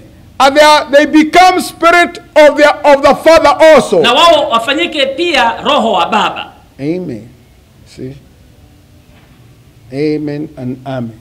For it's the spirit of your Father that speaketh in you. Kwa kuwa ni roho wa Baba yenu asemaye ndani yenu. See, even when you say our Father which art in heaven, hata mkisema Baba yetu, mnaposema Baba yetu aliye mbinguni, it's not you human beings calling God your Father. Si nyinyi wanadamu mnayemuita. Because God cannot be Father to human beings. Kwa kuwa Mungu hawezi kuwa baba wa wanadamu. He can only be called Father by His Spirit. Anaweza tu kuitwa baba na roho wake mwenyewe. Amen. That's right. You see? Naona? And the glory which thou gavest me I have given them, that they may be one, even as we are one. Colons. The glory that thou gavest me. Nami utukufu ule ulionipa mimi, see, nimewapa wao. God became flesh. Mungu alifanyika mwili. And we saw His glory. Na tukauona utukufu wake. Amen. Amen. We saw His glory. Tukauona utukufu wake. We don't have two glories. Hatuna utukufu aina mbili. See, we don't have two who are glorious. Hatuna wawili walio watukufu. We got only one who is glorious. Tunaye mmoja tu aliye mtukufu. And that is God. Na huyo ni Mungu. Now he is saying, sasa hapa anasema that He gives us kwamba anatupa His glory. Utukufu wake. The glory of the Father. Utukufu wa Baba. He gives us. Anatupa huo. See, we are a spirit. Sisi tu roho wake. We are His holiness. Sisi tu utakatifu wake. We are His glory. Sisi ni utukufu wake. We are His eternity. Sisi ni umilele wake. We are His nature. Sisi tu tabia yake. Amen. See, the glory. Utukufu. See? I'm coming to finish up something there. Tarudi kumaliza kitu hapo. Now if you look at Ephesians, sasa ukiangalia Waefeso, I will read you Ephesians 5:27. Tutasomea Waefeso mlango wa 5 kifungu cha 27. 5:27. Waefeso mlango wa 5 kifungu cha 27. I'm reading. Nasoma. It is about the church. Ni kuhusu kanisa. The church. Kanisa. It says, nasema, that He might present it, the church, to Himself, a glorious church. Apate kujiletea kanisa tukufu. A glorious church. Kanisa tukufu. She is the very glory of God. Kanisa ni utukufu wa Mungu mwenyewe. She has no glory of her own. Kanisa halina utukufu wake wenyewe. She is the same material with Christ. Kanisa ni kifaa kimoja na Kristo. And His glorious Jesus. Na yeye ni Yesu mtukufu. And because she is part of Him. Na kwa kuwa kanisa ni bibi harusi au kanisa ni sehemu yake mwenyewe. For He is a spirit. Kwa kuwa yeye ni roho. And He has given them His spirit. Naye amewapa roho wake. So they have a spirit. Kwa hivyo wana roho wake. The church is His spirit. Kanisa ni roho wake. The church is His glory. Kanisa ni utukufu wake. The church is His life. Kanisa ni uhai wake. The church is His holiness. Kanisa ni utakatifu wake. Why not? Kwa nini isiwe hivyo? That He might present it to Himself a glorious church. Apate kujiletea kanisa tukufu. Not having spot or wrinkle or any such thing. Lisilo na ila wala kunyanzi wala lolote kama hayo. But that it should be holy. Bali liwe takatifu. And without blemish. Lisilo na mawa. And remember. Nakumbuka. See. The one who died for her. Yule aliyefia kanisa. This church that is without blemish. Kanisa hili lisilo na mawa. This church that is holy. Kanisa hili ambalo ni takatifu. According to 1 Peter. Kulingana na waraka wa kwanza wa Petro. Verse 18, chapter 1 verse 18. Mlango wa kwanza kifungu cha 18. That kwamba you are redeemed. Kwamba mumekombolewa. Mulikombolewa. Verse 19. Kifungu cha 19. With the precious blood of Christ. Kwa damu ya thamani ya Kristo. As of a lamb without blemish. Kama ya mwana kondoo asiye na ila. and without spot. asiye na wa. And his church Na kanisa lake is without blemish. halina mawa, halina ila. See? Without spot. Halina mawa. See? Why? Kwa nini? She's everything him. Kanisa ni kila kitu yeye. Kila kitu yeye. Same material, same life. Kifaa kimoja, uhai mmoja. See? Wasn't he before she was separated? Kanisa lilikuwa ndani yake kabla kutolewa ndani yake. Amen, amen. Oh, that's right. Iko hivyo. Now, I wanted to finish that verse 23 in John chapter 17. Nitaka kumaliza hicho kifungu cha 23 katika Yohana mlango wa 17. Now listen to this. Sasa sikizeni hii. See? That they may be one even as we are one. Kwamba wawe mmoja kama tulivyo mmoja. I in them. Mimi ndani yao. Thou in me. Wewe ndani yangu. That they may be made perfect in one. Kwamba wakamilike katika mmoja. And that the world may know that thou hast sent me. Ili ulimwengu ujue ya kwamba wewe ndiye uliyenituma. And so forth. Na mengineyo. And so forth and so forth. Now, Na mambo mengineyo. back slightly. Tukirudi nyuma kidogo. To John 14. Yohana mlango wa 14. John 14. Yohana mlango wa 14. Let me read in that John 14. Hapo katika Yohana mlango wa 14.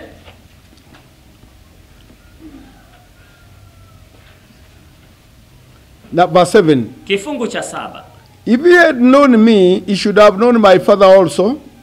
And from henceforth ye know him, and have seen him. Is he not the everlasting Father? Is he not the Prince of Peace? Is he not the mighty God according to Isaiah 9:6? Then they had seen him. Philip said unto him, Lord, shew us the Father, and it sufficeth us. Jesus said unto him, have I been so long with you, and hasn't known me, yet hasn't thou not known me, Philip? He that hath seen me hath seen the Father. And how sayest thou, then show us the Father? Believest thou not that I am in the Father, and the Father in me, and that we are one? The word that I speak unto you, I speak not of myself, but the Father that dwelleth in me, even the works that I do, is the one who does. Believe not that I am in the Father, and the Father in me, or else believe me for the very work's sake. See? And he said there in 23. Let's start 22. Judas said unto him, not Iscariot, Lord, how is it that thou wilt manifest thyself unto us, and not unto the world? Jesus answered and said unto him, if a man love me, he will keep my words, and my Father will love him, and we will come unto him, and make our abode with him. Nasi tutakuja kwake na kufanya makao kwake au ndani yake. How? Kivipi? We will come. Ati tutakuja. How many do you have? Kwani kuna wangapi? Una wangapi ndani yako? Now I want us to let me read you a scripture here. Hebu niwasomee andiko hapa. That is Galatians. Hiyo ni Wagalatia 4. Galatians 4. Wagalatia mlango wa 4.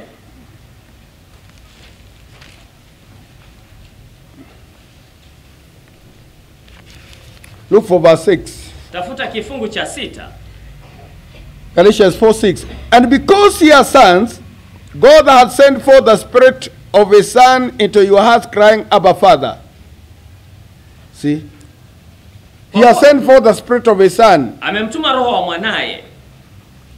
Now, but remember, lakini kumbuka, there is one Spirit. Kuna roho mmoja tu. Now look. Angalieni. In the Son. In the Son. Ndani ya mwana. That He sent His only begotten Son. Akamtuma mwanaye wa pekee. All right, good. Now listen to this. Sikizeni hii. Then he that is sent of God. Alafu yule aliyetumwa na Mungu He sent his only begotten son. Alimtuma mwanae wa pekee. He that is sent of God, Yeye aliyetumwa na Mungu, speaketh the words of God. huyanena maneno ya Mungu. For God giveth not the Spirit in a measure unto him. Kwa kuwa Mungu hampi roho kwa kipimo. God is a spirit. Mungu ni roho. And all that God was, Na yote aliyokuwa Mungu, spirit, roho, he poured into Jesus. aliimimina ndani ya Yesu. Amen. Now listen, Sasa sikizeni. According to Galatians 4 here, Kulingana na Wagalatia mlango wa 4 hapa. then it followed. Basi inafuata hivi. In him dwell the fullness of the Godhead bodily. Ndani yake mlikaa utimilifu wote wa Mungu kwa jinsi ya mwili. It pleased the Father Ilimpendeza Baba that in Jesus kwamba ndani ya Yesu his fullness dwell. utimilifu wake wote ukae. And in John Na 3:34, katika Yohana 3:34 he was in Jesus in spirit form. alikuwa ndani ya Mungu, alikuwa ndani ya Yesu katika hali ya roho. And the body of Jesus was a mere temple in which God lived. Na mwili wa Yesu ilikuwa ni hekalu tu ambalo ndani yake Mungu aliishi. Amen. So, when we receive the spirit of the Son of God, Kwa hivyo tukipokea roho wa mwana wa Mungu, and his spirit is the spirit of the Father, na roho wake ni roho wa Baba, that was in him in its fullness, roho aliyekuwa ndani yake katika utimilifu wote. and we receive the spirit of the Son, we are receiving the spirit of the Father. Na tukipokea roho wa mwana, tunapokea roho wa Baba. Now Matthew 10:20 Sasa Mathayo 10:20 says, for it is not ye that speak, nasema kwa kuwa si nyinyi mnenao, but the spirit of your Father. bali ni roho wa Baba yenu. For the spirit of the Father is the spirit of the Son. Kwa kuwa roho wa Baba ni roho wa mwana. God was in Christ, Mungu alikuwa ndani ya and Kristo, God is a spirit, na Mungu ni roho, and was in Christ, na alikuwa ndani ya Kristo reconciling the world unto himself. akiupatanisha ulimwengu na yeye mwenyewe. So you see, Kwa hivyo mnaona,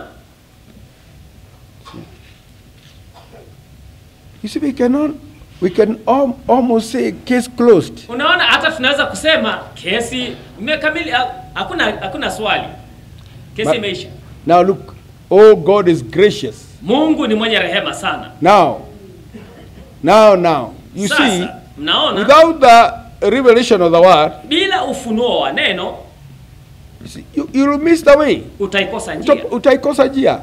Because you will come and pump yourself with the religion. Kwa sababu utakuja na ujijaze dini. Ujijaze dini, and there you stay. Na ukae hapo tu. But you see now, Lakini unaona sasa, God is detailed. Mungu ana mambo mengi. Mungu ananena mambo kwa nini? Kwa utaratibu. Kwa utaratibu. See? It's details. Ana mambo mengi. God minds details. Mungu anajali hayo mambo Madogo. We spoke about this some years back. Tulinena hiyo miaka kadhaa iliyopita. God is detailed. Mungu hujali hayo mambo madogo. Amen. Katika taratibu yake. Do you understand that? Je, mnaelewa hiyo? He minds details. Yeye hujali hayo mambo madogo. See? Minds details. Yeye hujali hayo mambo madogo katika mpango wake. When he has given you the word, akikupa neno, see, and he gives instructions, na atoe maagizo, you must mind every detail. Lazima ujali kila kitu kidogo, chochote katika neno. Kila kitu kidogo. Kidogo. See? Kila kitu kidogo. See? Amen and amen. Everything has to be in its place. Kila kitu lazima kiwe mahali pake. Kiwe mahali pake. See? Not carry the ark. Si uchukue sanduku la agano. See? It's good to take it where you are prepared for it. Ni vizuri kulipeleka mahali mmelitengenezea sanduku hili. But remember, lakini kumbuka, mind the details. Jali hayo mambo yote madogo. See? They made a new cart, says the Bible. Walitengeneza gari jipya la ng'ombe and put the cart on top. Na wakawekelea sanduku la agano juu yake. See? Mind the details. Jali mambo yote madogo. See? Amen. Now let's continue. I want to keep you long. Sitawaweka sana muda mrefu. Now I want us to read now another scripture here. Nataka tusome sasa andiko lingine. Another scripture. Andiko lingine. See? Now remember, Sasa kumbukeni, see, we are talking about a man, a God man. Kumbukeni tunanena juu ya Mungu mtu. A man in the image of God. Mtu katika sura ya Mungu. A man in the image of God is not a human being. Mtu katika sura ya Mungu si mwanadamu. The man is the one he created. Mtu huyo ni yule aliyeumba. And when a man is in Christ, na mtu akiwa ndani yake Kristo, it's not the man that was born by a man and woman. Huyo si yule mwanadamu aliyezaliwa na baba na mama. Is a new man. Huyo ni mtu in mpya. Christ Jesus. Katika Kristo Yesu. The new man is the Holy Ghost. Na mtu huyo mpya ni Roho Mtakatifu. He created a spirit out.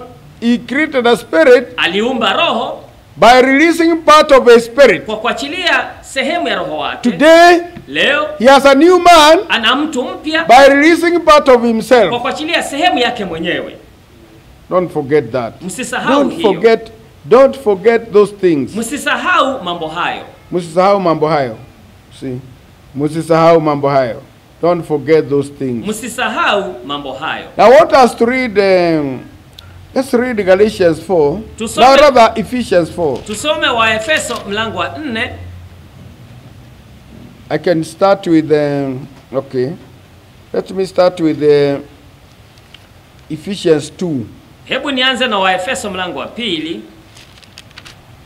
Ephesians 2. Waefeso mlango wa 2. Look for verse 10. Tafuta kifungu cha 10. Which I'm reading. Ambacho nasoma. Listen, verse 10. Sikilizeni kifungu cha 10. Are you ready? Mko tayari? Now, for we are his workmanship. Maana tu kazi yake. See, tu kazi yake. We are his workmanship. Maana tu kazi yake. Amen. Do you work on yourself to be a child of God? Unajifanyia kazi mwenyewe kuwa mtoto wa Mungu? We are his workmanship. Sisi tu kazi yake. Created in Christ Jesus. Tumeumbwa katika Kristo Yesu. Unto good works. Tutende matendo mema. We are his workmanship. Sisi tu kazi yake. We are created in Christ Jesus. Tumeumbwa katika Kristo Yesu. See, him and us are one. Yeye na sisi tu mmoja. He works on you to make sure that you are in Christ and part of Christ. Anakufanyia kazi ili kuhakikisha kwamba uko ndani ya Kristo na Kristo na wewe ni mmoja. And you are one. We are his workmanship. Sisi tu kazi yake. Created in Christ Jesus. Tumeumbwa katika Kristo Yesu. So you see now, to be in Christ Jesus. Kwa hiyo unaona kuwa katika Kristo Yesu is to be created in him. Ni kuumbwa ndani yake. See? Amen and amen. Amen. Created, listen. Sikiliza. Created in Christ Jesus unto good works. Tumeumbwa katika Kristo Yesu tutende matendo mema. Hey. If to be created in Christ Jesus is to be given the Holy Ghost, so that as a child of God you are in Christ and Christ is in you. Kama kuumbwa katika Kristo Yesu ni kupewa Roho Mtakatifu ufanyike ili uwe mtoto ndani yake na yeye awe ndani yako, unto good works, ili tutende matendo mema. You can see, mnaweza kuona, unto good works. Tutende matendo mema. That takes us back to what we had here. Hiyo inaturudisha kwa kile tulichokuwa nacho hapa. Now the works of the flesh are these. Sasa matendo ya mwili ni dhahiri na ndio haya. See? Now the works of the flesh are manifest. Sasa matendo ya mwili ni dhahiri na ndio haya. And the fruits of the spirit are these. Na tunda la Roho ni hili. Now we are his workmanship. Sasa tu kazi yake. Created in Christ Jesus unto good works. Tumeumbwa katika Kristo Yesu tutende matendo mema. Tutende matendo mema. And what does good works? Na ni nini hutenda matendo mema? The Holy Ghost. Roho Mtakatifu. Which God before ordained that we should walk in them. Ambaye toka awali Mungu aliyatengeneza ili tuenende nayo. Amen. Good works. Matendo mema. Created in Christ Jesus. Tumeumbwa katika Kristo Yesu. So what God creates is good. Kwa hivyo kile ambacho Mungu huumba, kile ambacho Mungu anaumba ni kizuri sana. And it's holy. Na ni kitakatifu. Has good works. Kina matendo mema. Because his act of creation is to release part of his spirit to become you. Kwa sababu tendo lake la kuumba ni kuachilia sehemu ya roho wake iwe wewe. You see? And to good works. Tutende matendo mema. And God planned that he would give birth to you. Na Mungu alipanga kwamba atakuzaa. In other words, he would create you. Yani atakuumba wewe. Atakuzaa. He will create you and he will atakuumba pia. Atakuumba. That's right. Oh, may God help us. Mungu atusaidie. Oh, we don't have time to. Let's read chapter 4. Tusome mlango wa 4. 21. Wa Efeso mlango wa 4 kifungu cha 21. And I'm going to read now. Naenda kusoma. Ephesians 4:21. Wa Efeso mlango wa 4 kifungu cha 21. We can start with the 20. Tunaweza kuanza na kifungu cha 20. But you have not so much. Now you have not so learned Christ. If so be that you have heard him and have been taught by him, as the truth is in Jesus. You've been taught by him. Mmefundishwa na yeye. Mmefundishwa na yeye. Who does he teach? Yeye hufundisha nani? John 6:45. Yohana mlango wa 6 kifungu cha 40. Who does Christ teach? Kristo hufundisha nani? John 6. Yohana mlango wa 6. Let's see. Hebu tuone.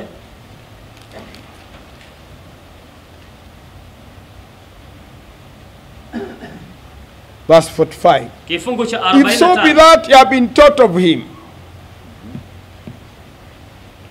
Now, 45 says, 45 inasema, it is written in the prophet, imeandikwa katika manabii, and they shall all be taught of God. Na wote watafundishwa na Mungu. If you have been taught of him, kama mmefundishwa na yeye, he teaches his own. Yeye wafundisha walio wake. He teaches his own. Yeye hufundisha walio wake. He teaches the born again. Yeye hufundisha waliozaliwa mara ya pili. Now I want you to follow. Nataka mfuate. He teaches the born again. Yeye hufundisha waliozaliwa mara ya pili. He teaches his children. Yeye huwafundisha watoto wake. That's right. Now, when he saw those that were coming to receive the teaching of the word, alipowaona wale waliokuwa wanakuja kupokea fundisho la neno from all the directions, kutoka pande zote, all of them were white-robed people. Wote walikuwa ni waliovikwa mavazi meupe. Amen. His children, they were children of God, with the white robes. They were born again. They were children of God. They are the ones who are coming to receive the food. And I want to tell you this. This message is for the children, not for the world. See, it's for the children. Why? They are called in another way eagles. And the Holy Spirit says, remember I fed you eagle's food. So this is food for the eagle. And even those he saw coming to receive the bread, they were all means all. They were all white robed. Without the Holy Ghost, the Bible says you will not understand this message. The kind of mind, see, watu wa asili understand and know the things of the Spirit of God. Hawafahamu mambo ya roho wa Mungu. That's right. Oh, may God help us. Mungu atusaidie.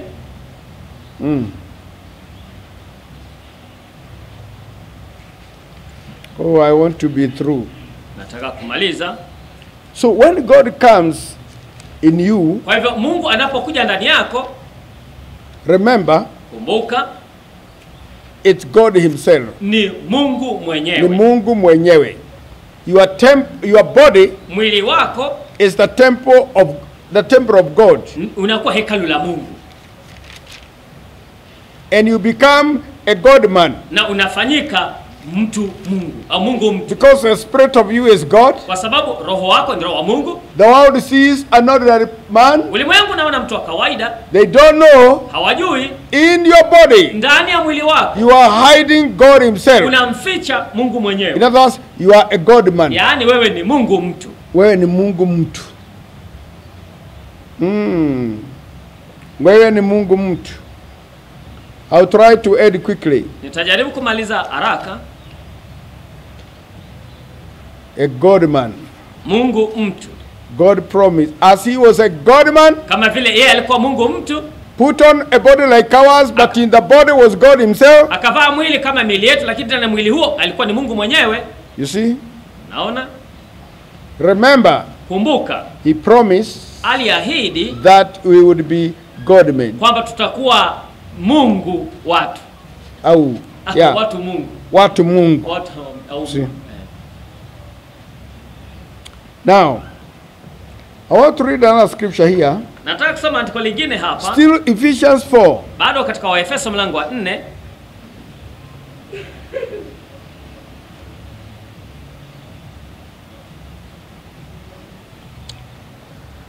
Verse 21 there. Kifungu cha 21 hapo. If so be that ye have heard him and have been taught by him, as the truth is in Jesus, that ye put off concerning the former conversation, that is manner of life, the old man. Can you see Ephesians 4:21? Unaweza kuona Waefeso 4:21. That you put off your old manner of life. Kwamba mvue mwenendo wenu wa zamani wa maisha. Amen. See, that ye put off concerning the former manner of life, the old man. Utu wa zamani. Au mtu. Mtu wa zamani. Let's just call him mtu. Tumuite mtu. The old man. Mtu wa zamani. Which is corrupt according to the deceitful lusts. Aliyeharibika kwa kufuata tamaa za kudanganya. The old man. Mtu wa zamani. And be renewed in the spirit of your mind. Na mfanywe wapya katika roho za nia zenu. And ye put on the new man. Mkamvae mtu mpya. Amen. Mtu mpya.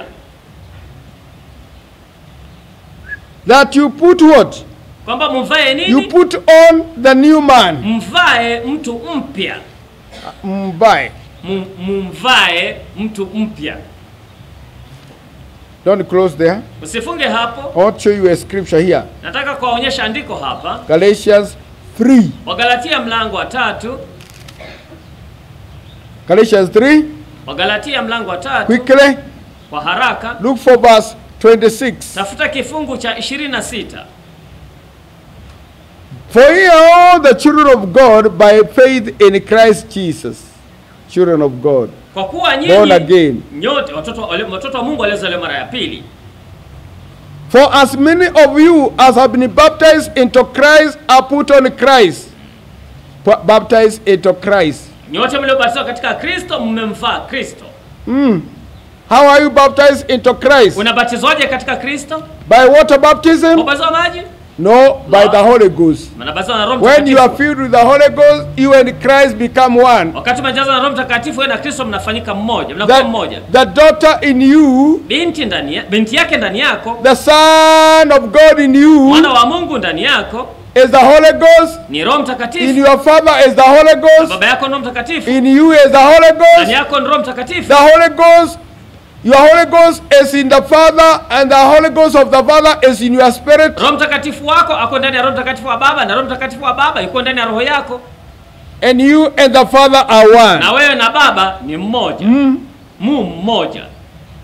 Now, there is neither Jew nor Greek, there is neither bond nor free, there is neither male nor female, for ye are all one in Christ Jesus. See? Amen. Amen. See. Now verse 27. For as many of you Kifungu cha 27. as have been baptized into Christ have put on Christ. Can you read that? Maana nyinyi nyote mliobatizwa katika Kristo mumemvaa Kristo. Mmemvaa Kristo. Kristo. Amen. Amen. Baptized with the Holy Ghost. Mmebatizwa na Roho Mtakatifu. You are put on Christ. Mmemvaa Kristo. To put on Christ kumvaa Kristo is to be baptized with the Holy Ghost. Ni kubatizwa na Roho Mtakatifu. I want us to go back to what you are reading then. Nataka turudi kwa yale tulikuwa tukisoma. 24 verse. Kifungu cha 24 wa Efeso 4. Ephesians 4. Wa Efeso 4 kifungu cha 24. Listen. Sikiliza. Now let me quote that Galatians. Wacha ninukuu hiyo Galatia. As many of you as have been baptized into Christ, you are in Christ, you are put on Christ. Kwa kuwa wote mliobatizwa katika Kristo mmemvaa Kristo. You've been baptized with the Spirit. Mmebatizwa na Roho wake. He is in you and the Spirit is in you. Yeye yu ndani yake na Roho. See, he is in you and you are in him. Yeye yuko ndani yako na yeye na wewe ndani yake. No. See. And that he put on the new man. Na kwamba mumvae mtu mpya. Huyu mtu mpya. Mumvae huyu the new man is the same man of Eden. Yule mtu mpya wa Eden. Is the same man. Ni mtu yule that we read in 1 Corinthians. Tulisoma juu yake katika Wakorintho wa that you put on the new man. Kwamba mumvae huyu mtu mpya. What is the new man? Huyu mtu mpya ni nini? We said is created after God. Inasemekana kwamba ameumbwa na katika Mungu. See. Now listen. Sikiliza. You put on the new man. Mumvae huyu mtu mpya. Which after God is created in righteousness and true holiness. Wanasema aliyeumbwa kwa namna ya Mungu katika haki na utakatifu wa kweli. Which after God is created. Abaye mumvae huyu mtu mpya abaye ameumbwa katika sura ya Mungu. You put on this new man whom after God is created. Mumvae who is created as to be, who is created in the likeness of God. Mumvae huyu mtu mpya aliyeumbwa katika sura ya Mungu katika haki na utakatifu wa kweli. Righteousness and truth. Katika haki na utakatifu. Wait a minute. Who after God is created. Ambaye ameumbwa kwa sura ya Mungu. See? In righteousness. Katika haki. He is created after God. Ameumbwa katika sura ya Mungu. God is righteous. Mungu ni mtakatifu. And this fellow na jamaa huyu fasted and hungered for righteousness. Alionea kiu na njaa haki. He hungered. Alionea njaa. He pleaded with the righteous God to come into him. Alimsihi Mungu mwenye haki aje ndani yake.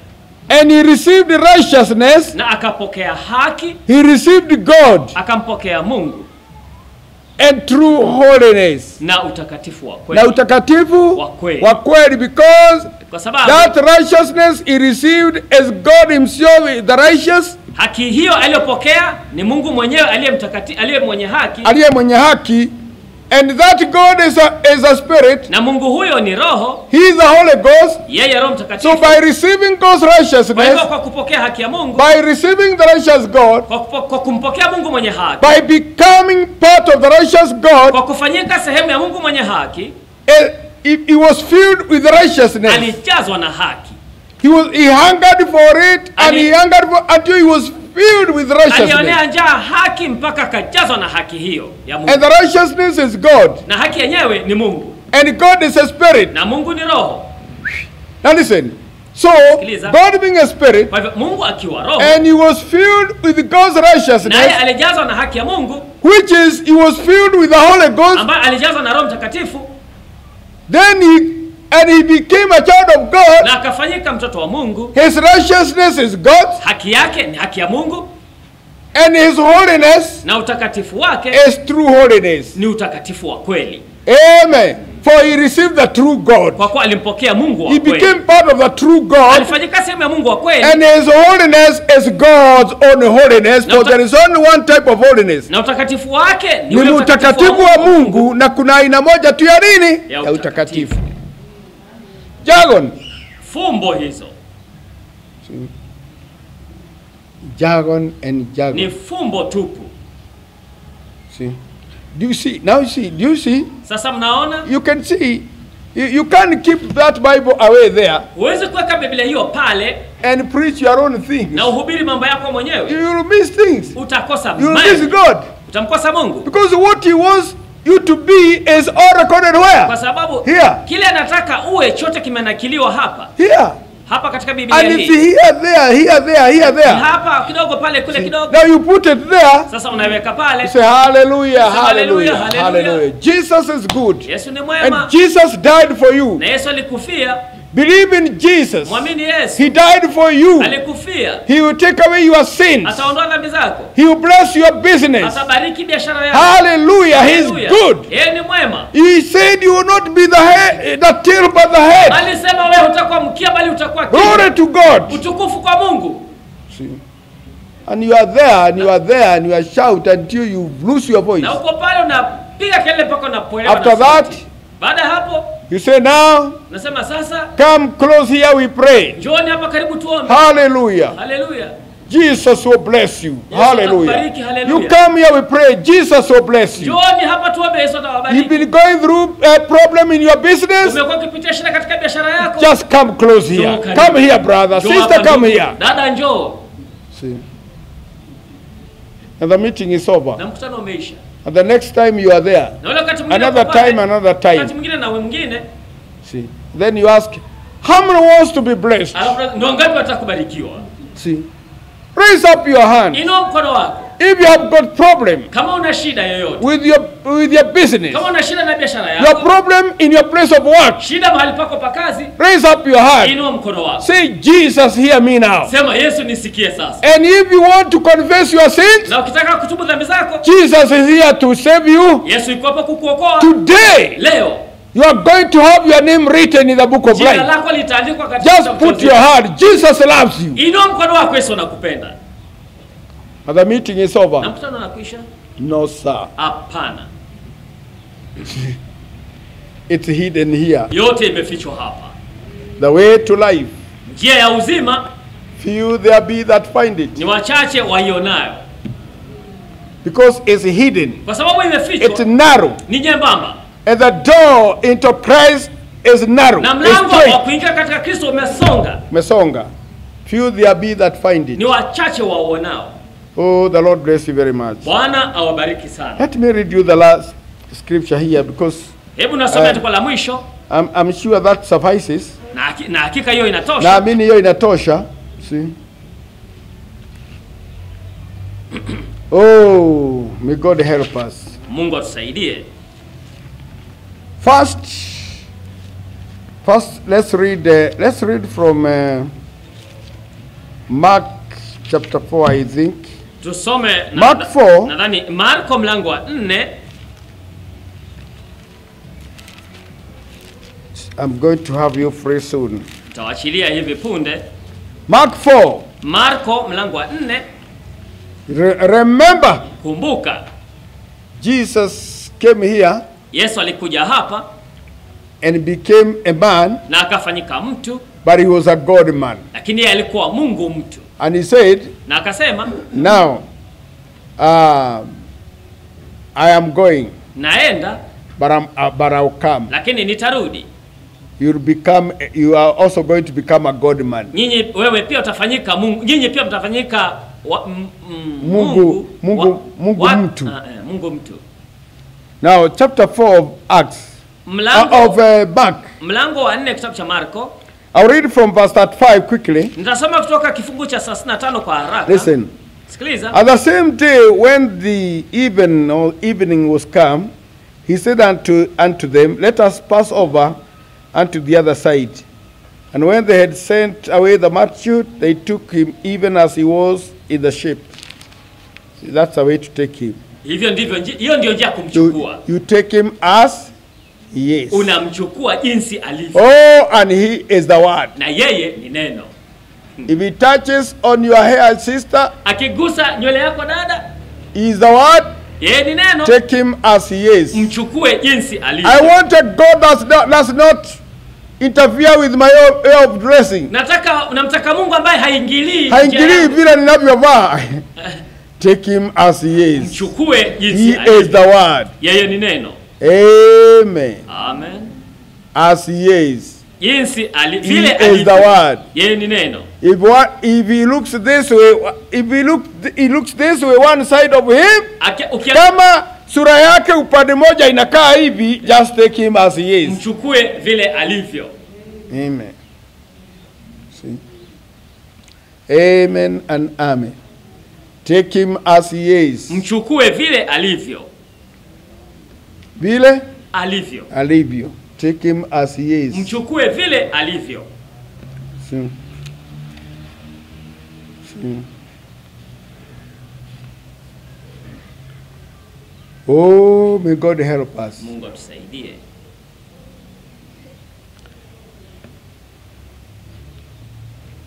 And there were also with him other little ships. There arose a great storm of wind, and the waves beat into the ship so that it was now full. And he was in the hinder part of the ship, asleep on a pillow.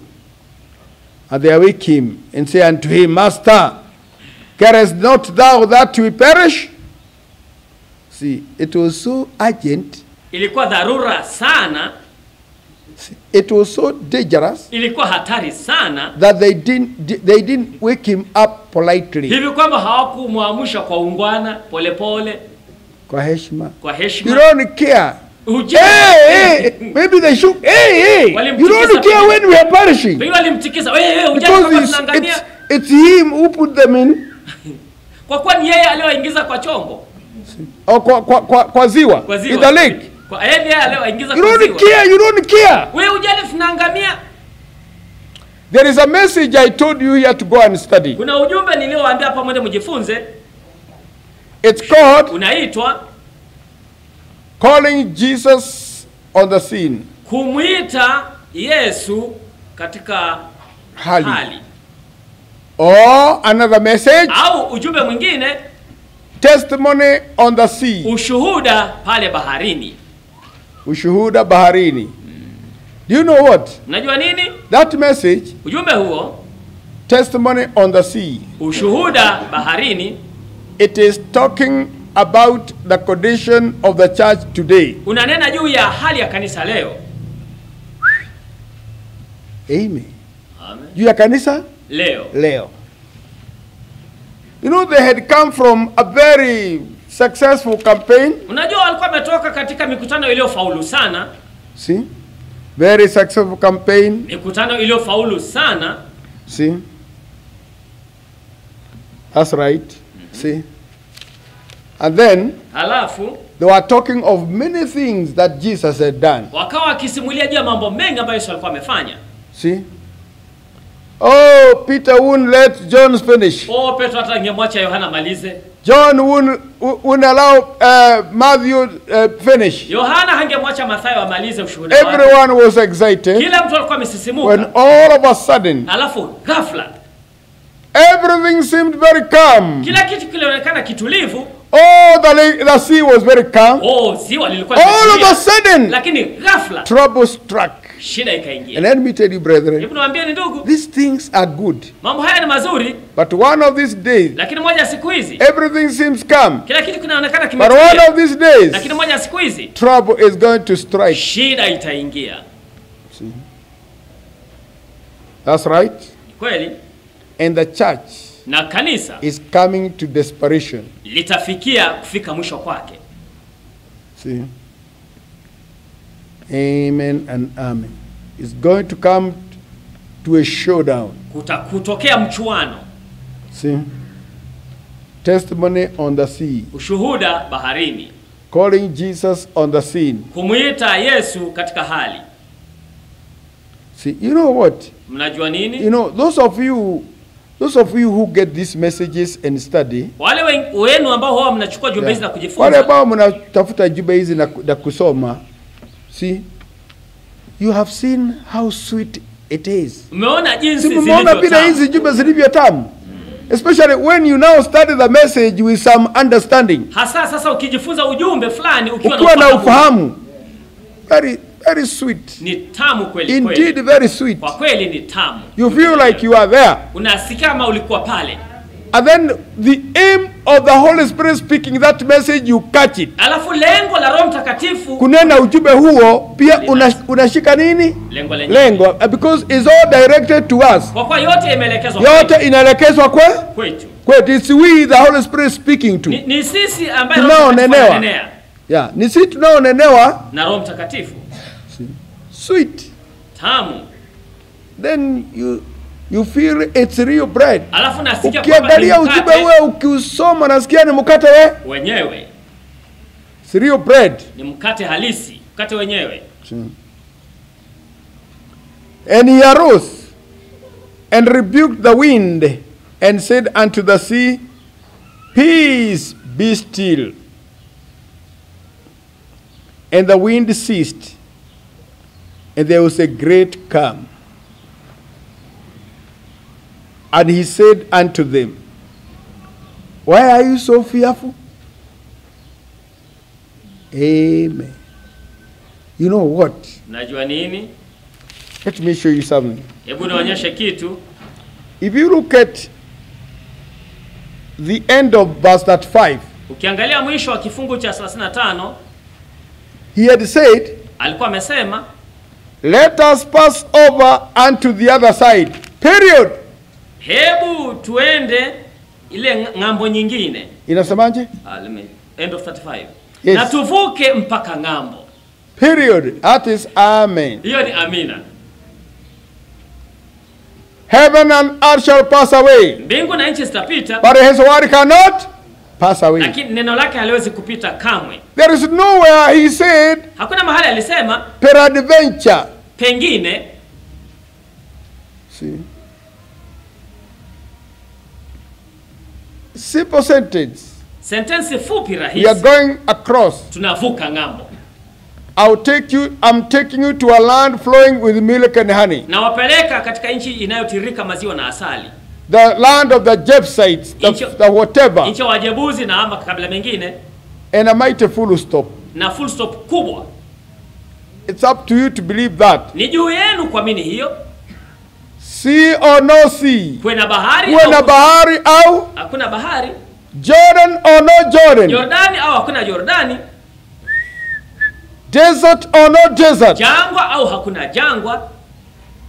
What he spoke alichonena was not man's word. Haikuwa maneno ya mwanadamu. It was God's word. Yalikuwa ni maneno ya Mungu mwenyewe. You just hang on what he said. Ninginia tu kwa. When there is no water around, hang on what he said. Maji ya kunywa wewe ninginia. I know there is no water. Najua hakuna maji. That's Pharaoh coming there. Na huyo ni Pharaoh anayekuja pale. With the soldiers na askari wake. To try to destroy us. Kujaribu kutuangamiza. But I'm going by his word. Lakini naenenda kwa neno lake. He never talked about Pharaoh coming after us. Hakunena juu ya Farao akitufuata. He never said dust will finish us in the wilderness. Alisema vumbi itatumaliza jangwani. He said we are going across to that land. Alisema tunavuka na kuingia nchi ile.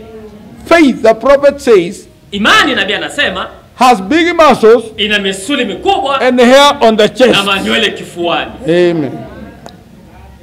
That's what coming to the church one of these days. Hicho ndicho kinajia kanisa moja siku. It's called perfect faith for the perfect God. Inaitwa imani kamilifu. Imani kamilifu ya Mungu mkamilifu. See? That's why ndio sababu it speaks, doesn't cry. Hiyo hunena. Imani aina hiyo inanena haili. See?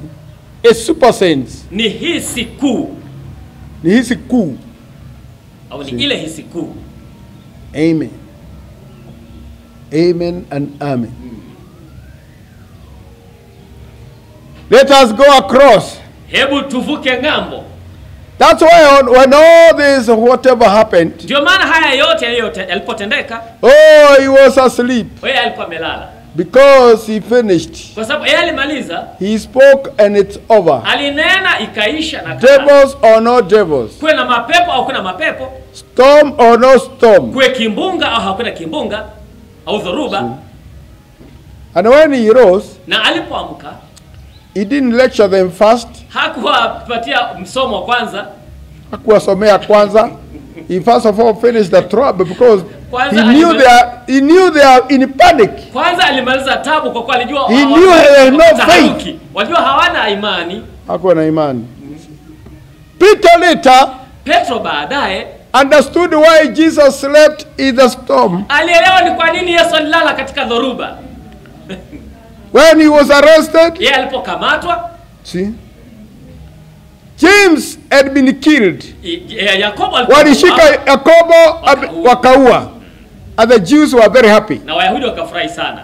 Then they went for Peter. Alafu wakaenda wakamkamata Petro. He was put in prison. Akawekwa gerezani. Pending akingojea death the following day. Kuuawa siku iliyofuata. Now he had Jesus in him. Sasa alikuwa na Yesu ndani yake. And he slept. Na akalala. Knowing that tomorrow is his last day, akijua kwamba kesho siku yangu ya mwisho, he will never see the sun again. Hata unajua tena, tomorrow is the last day. Kesho ndio siku ya but mwisho. he afforded sleep. Lakini alipata usingizi. And he slept so deeply. Akalala usingizi mnono. Until when God sent angels. Mpaka Mungu alipotuma malaika. And they awoke him. Hey. Wakamwamusha akampiga piga. Hey. What do you want? Oh, mnataka nini? Wake up. Amka. See? The shackles fell off. Minyororo iliyofunga yeye miguu ikafanya nini? Ikaanguka. See? Follow us. Tufuate.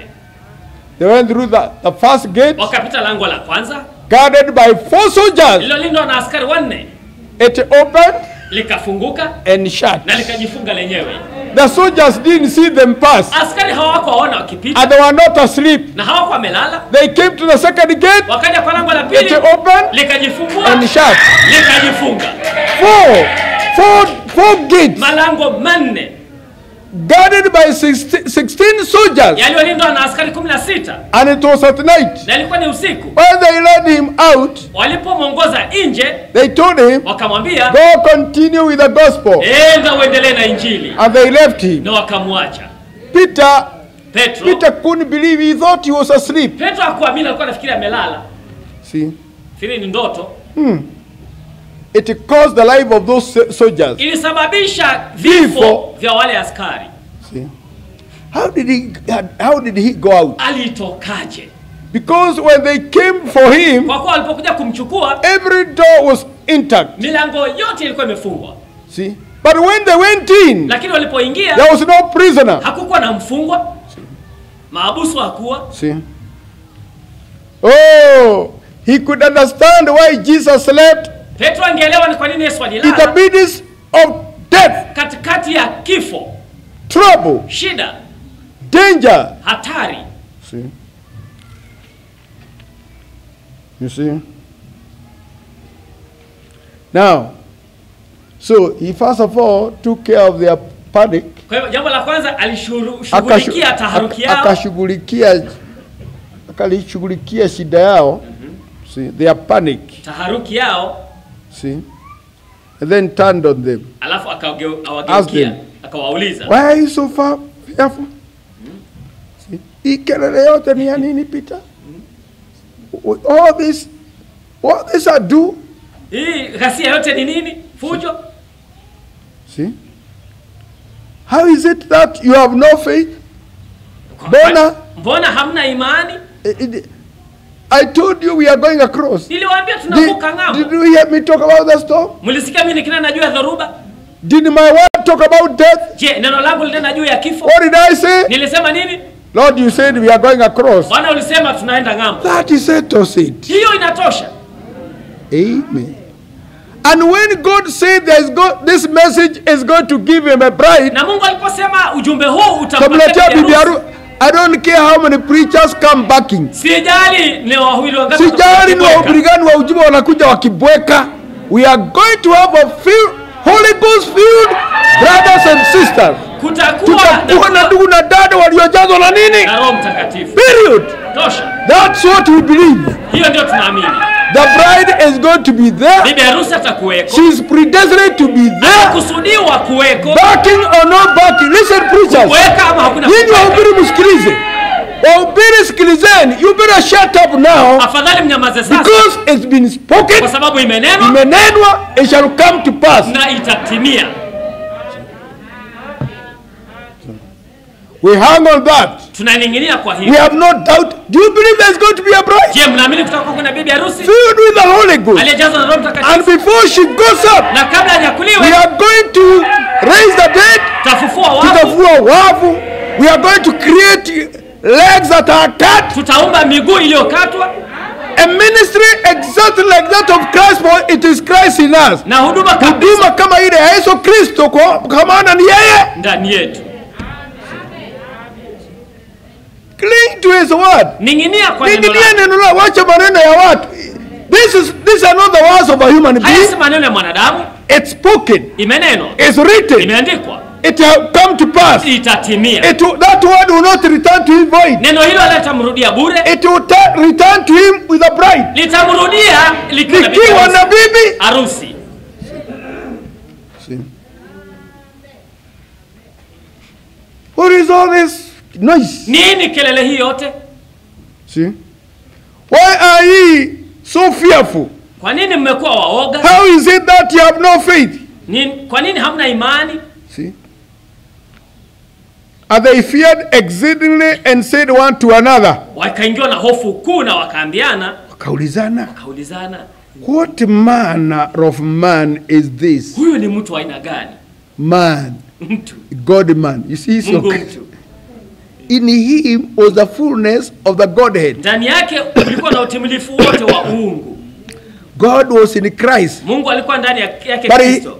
But here, lakini hapa he looked like a man. Alionekana kama Listen, here he looked like a man. Hapa alionekana kama mtu. But remember the Bible says God was in Christ, in the man. Biblia inasema Mungu alikuwa ndani ya Kristo. Let me tell you, he has promised to make you God men. Ameahidi kutufanya kuwafanya Mungu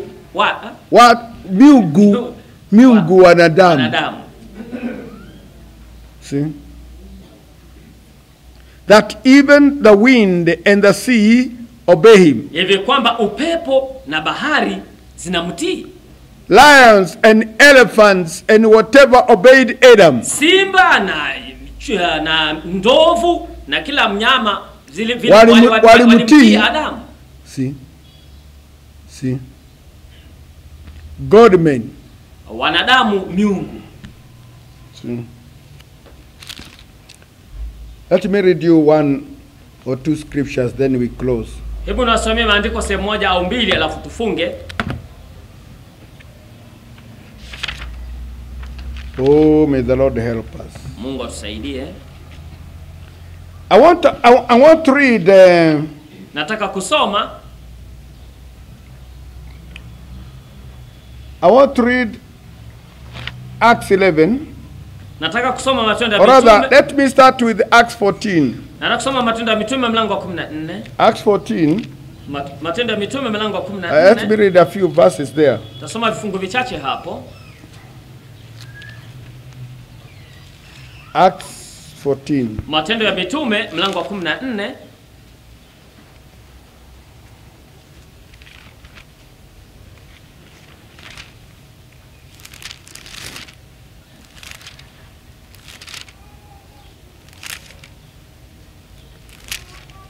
Man. A man with God in him. Mtu aliye na Mungu ndani yake. Mtu aliye na Mungu ndani yake. See? Now, in chapter 14 of Acts, hapo mlango wa 14 kitabu cha Matendo ya Mitume, let me just pick one verse there. Hebu nichukue kifungu kimoja hapo. See? That is Acts 14. Hiyo ni Matendo ya Mitume mlango wa 14.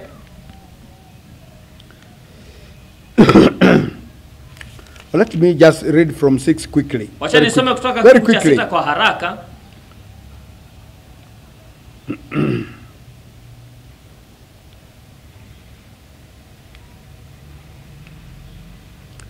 And they were aware of it, and fled into Lystra and Derbe, cities of Lycaonia, and unto the region that lieth round about. And there they preached the gospel. And there sat a certain man at Lystra, impotent in his feet, being a cripple from his mother's womb, who never had walked. The same heard Paul speak, who steadfastly beholding him, and perceiving that he had failed to be healed, said with a loud voice, Stand upright on thy feet. And he leaped and walked. And when the people saw what Paul had done, they lifted up their voices, saying in the speech of Lycaonia, The gods are come and down to us in the likeness of men. And they called Barnabas Jupiter. You remember those Babylonian gods? Nakumbuka ile miungu ya Babiloni. One of them was Jupiter. Moja ya miungu hiyo ilikuwa ni Jupiter. See? And Paul, they called Mercurius, because he was a chief speaker. Kwa kuwa alikuwa ndiye mnenaji mkuu. Then the priest of Jupiter, which was before their city, brought oxen and gallards into the gates, and would have done sacrifice with the people, which when the apostle Paul and Barnabas and Paul heard of it, they rent their clothes and ran into amongst the people, crying out, saying, Sirs, why do we do these things? We also are men of like passions with you, and preach unto you that ye should turn from these vanities unto the living God, which made heaven and earth and the sea and all things that are therein. See? And so forth. They said the gods are come to us. Walisema miungu imetushukia. Let me tell you, brethren, Hebu niwaambieni one of these days, moja siku hizi gods are going to be seen. miungu itaonekana. Miungu Itaonekana. itaonekana. See, the one that gods, What? how sio waliokuwa miungu, but God was in them. Lakini Mungu alikuwa ndani yao. Amen. See, God men. Actually, those heathens, wale makafiri, see, they saw God men. waliona watu miungu. Although they could see there were men like them, Ingawa walingeona ni watu kama wao, but to them, lakini kwao they took them to be more than human beings. wale wachukua wao kwa zaidi ya And let wanadamu. me tell you, Hebu niwaambie, God is going to come. Mungu atakuja. This church is going with a great shaking up of the world. Kanisa hili litaleta kutikiswa kukuu kwa ulimwengu. Amen. And it's going to happen. Na hiyo itatimia, itatukia. God men. Paul, they saw God men. Waliona watu miungu. Miungu iliyokuwa na sura ya nini? Ya watu, ya wanadamu. See? Like Jesus. Kama Yesu. Jesus was God. Yesu alikuwa Mungu. See? And yet a man. Na huku mwanadamu. Na huku mwanadamu. See? We know you are a man sent from God. Unajua wewe mtu uliyetumwa come from Mungu. God. Wewe ni mtu uliyetumwa kutoka Mungu. Listen, they said, we know, Nicodemus said, we know you are a man from God. Nicodemus alisema tunajua wewe mtu uliyetoka kwa Mungu. Let me tell you. To him, kwake, here was a man hapo kulikuwa na mtu who came from God and left God somewhere. aliyetoka kwa Mungu na akamwacha Mungu mahali fulani. Let me tell you, Hebu niwaambie, he was God alikuwa Mungu among them. miongoni mwao. God was in Christ. Mungu alikuwa ndani ya Kristo. See, outwardly was a man. Kwa nje alikuwa nje alikuwa mtu, but in was God. lakini ndani alikuwa ni Mungu mwenyewe. Ndani alikuwa Mungu mwenyewe. Mungu mwenyewe. God men. Wa Mungu waliokuwa na sura ya binadamu. And amen. See. No wonder si ajabu in Acts 11, Katika Matendo ya Mitume mlango wa 11, Acts 11, Matendo ya Mitume mlango wa 11, Acts 11:26, it says, Matendo ya Mitume mlango wa 11 kifungu cha 26 nasema, we start with 25. tutaanza na kifungu cha 25. Then departed Barnabas to Tarsus to seek Saul. And when he had found him, he brought him unto Antioch. And it came to pass that a whole year they assembled themselves with the church and taught much people. And the disciples were called Christians first in Antioch. Antiochia. First called Christians. They saw in these people, Waliona katika watu hawa, Audani, ndani ya watu hawa, they saw in these people waliona ndani ya watu hawa something kitu that was in the likeness of Christ. kilichofanana na Kristo. Kilichofanana na nani? Na Kristo. Na Kristo. Amen. Let's stand and pray. Tusimame ili tuombe. Oh, may God help us. Mungu atusaidie. God's. Miungu. See. A man in the likeness of God. Mtu Now listen, don't forget, Katika a sura ya man Mungu. in the likeness of God mtu katika sura ya Mungu is the inner man ni yule mtu wa ndani created by God aliyeumbwa na Mungu by an act of God releasing part of himself into that body kwa tendo la Mungu la kuachilia sehemu ya roho wake ndani ya mwili huo, and making the body the temple of his spirit. na akifanya mwili kuwa hekalu la roho wake. So outside looks like a man, Kwa hivyo nje anaonekana kama mwanadamu, but there is a new man lakini kuna mtu mpya in the likeness of God, katika sura ya Mungu, his own spirit in a man. roho wake mwenyewe ndani ya mwanadamu. Let us pray. Tuombe. Let us pray. Tuombe. We give all the glory to Jesus and tell of his love, and tell of his love. We give all the glory to Jesus and tell Of his wonderful love. only believe, only believe, all things are possible, only believe, only believe, only believe, all things are possible, only believe. Lord, I believe. Lord, I believe. All things are possible. Lord, I believe. Lord, I believe.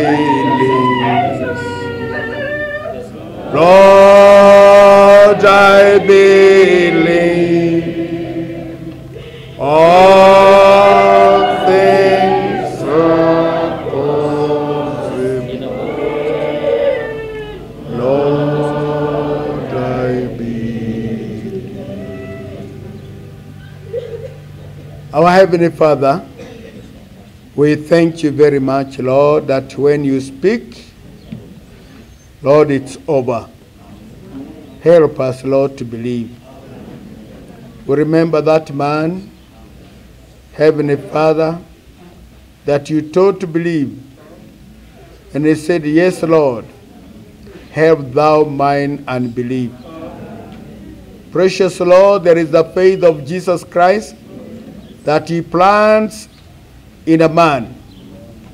And that man becomes a God as Moses, as you told Moses. And his words become no longer the words of a man, but he becomes now just a mouthpiece of the Holy Spirit. Dear Heavenly Father, we thank you very much, Lord, and pray that you make each one person here a God-man. A God clothed in flesh. Heavenly Father, we magnify your holy name. We thank you, Lord. We give you all the glory. Father, give us the understanding that we need and help us to cling to thy promises. Help us, Lord, not to look at the surroundings, not to consider the situation, Lord, but only consider one thing, what the word of God says. Thank you, Father. Now, Lord, as we dismiss, we pray that, Father, that you keep every brother, every sister. And if you tarry, Lord, and there be another day, oh, spread your table for us, Lord. Grant these things as our prayer. We commit all our brethren unto thee wherever they are in the world over. Oh, Lord, keep each one of them. Preserve each one of them. And in trouble, Heavenly Father, oh God, appear, Heavenly Father, and give great relief to thy children. In Jesus Christ's name we pray. Amen. God bless you very much. Bwana awabariki sana. Till we meet, till we meet, till we meet, touch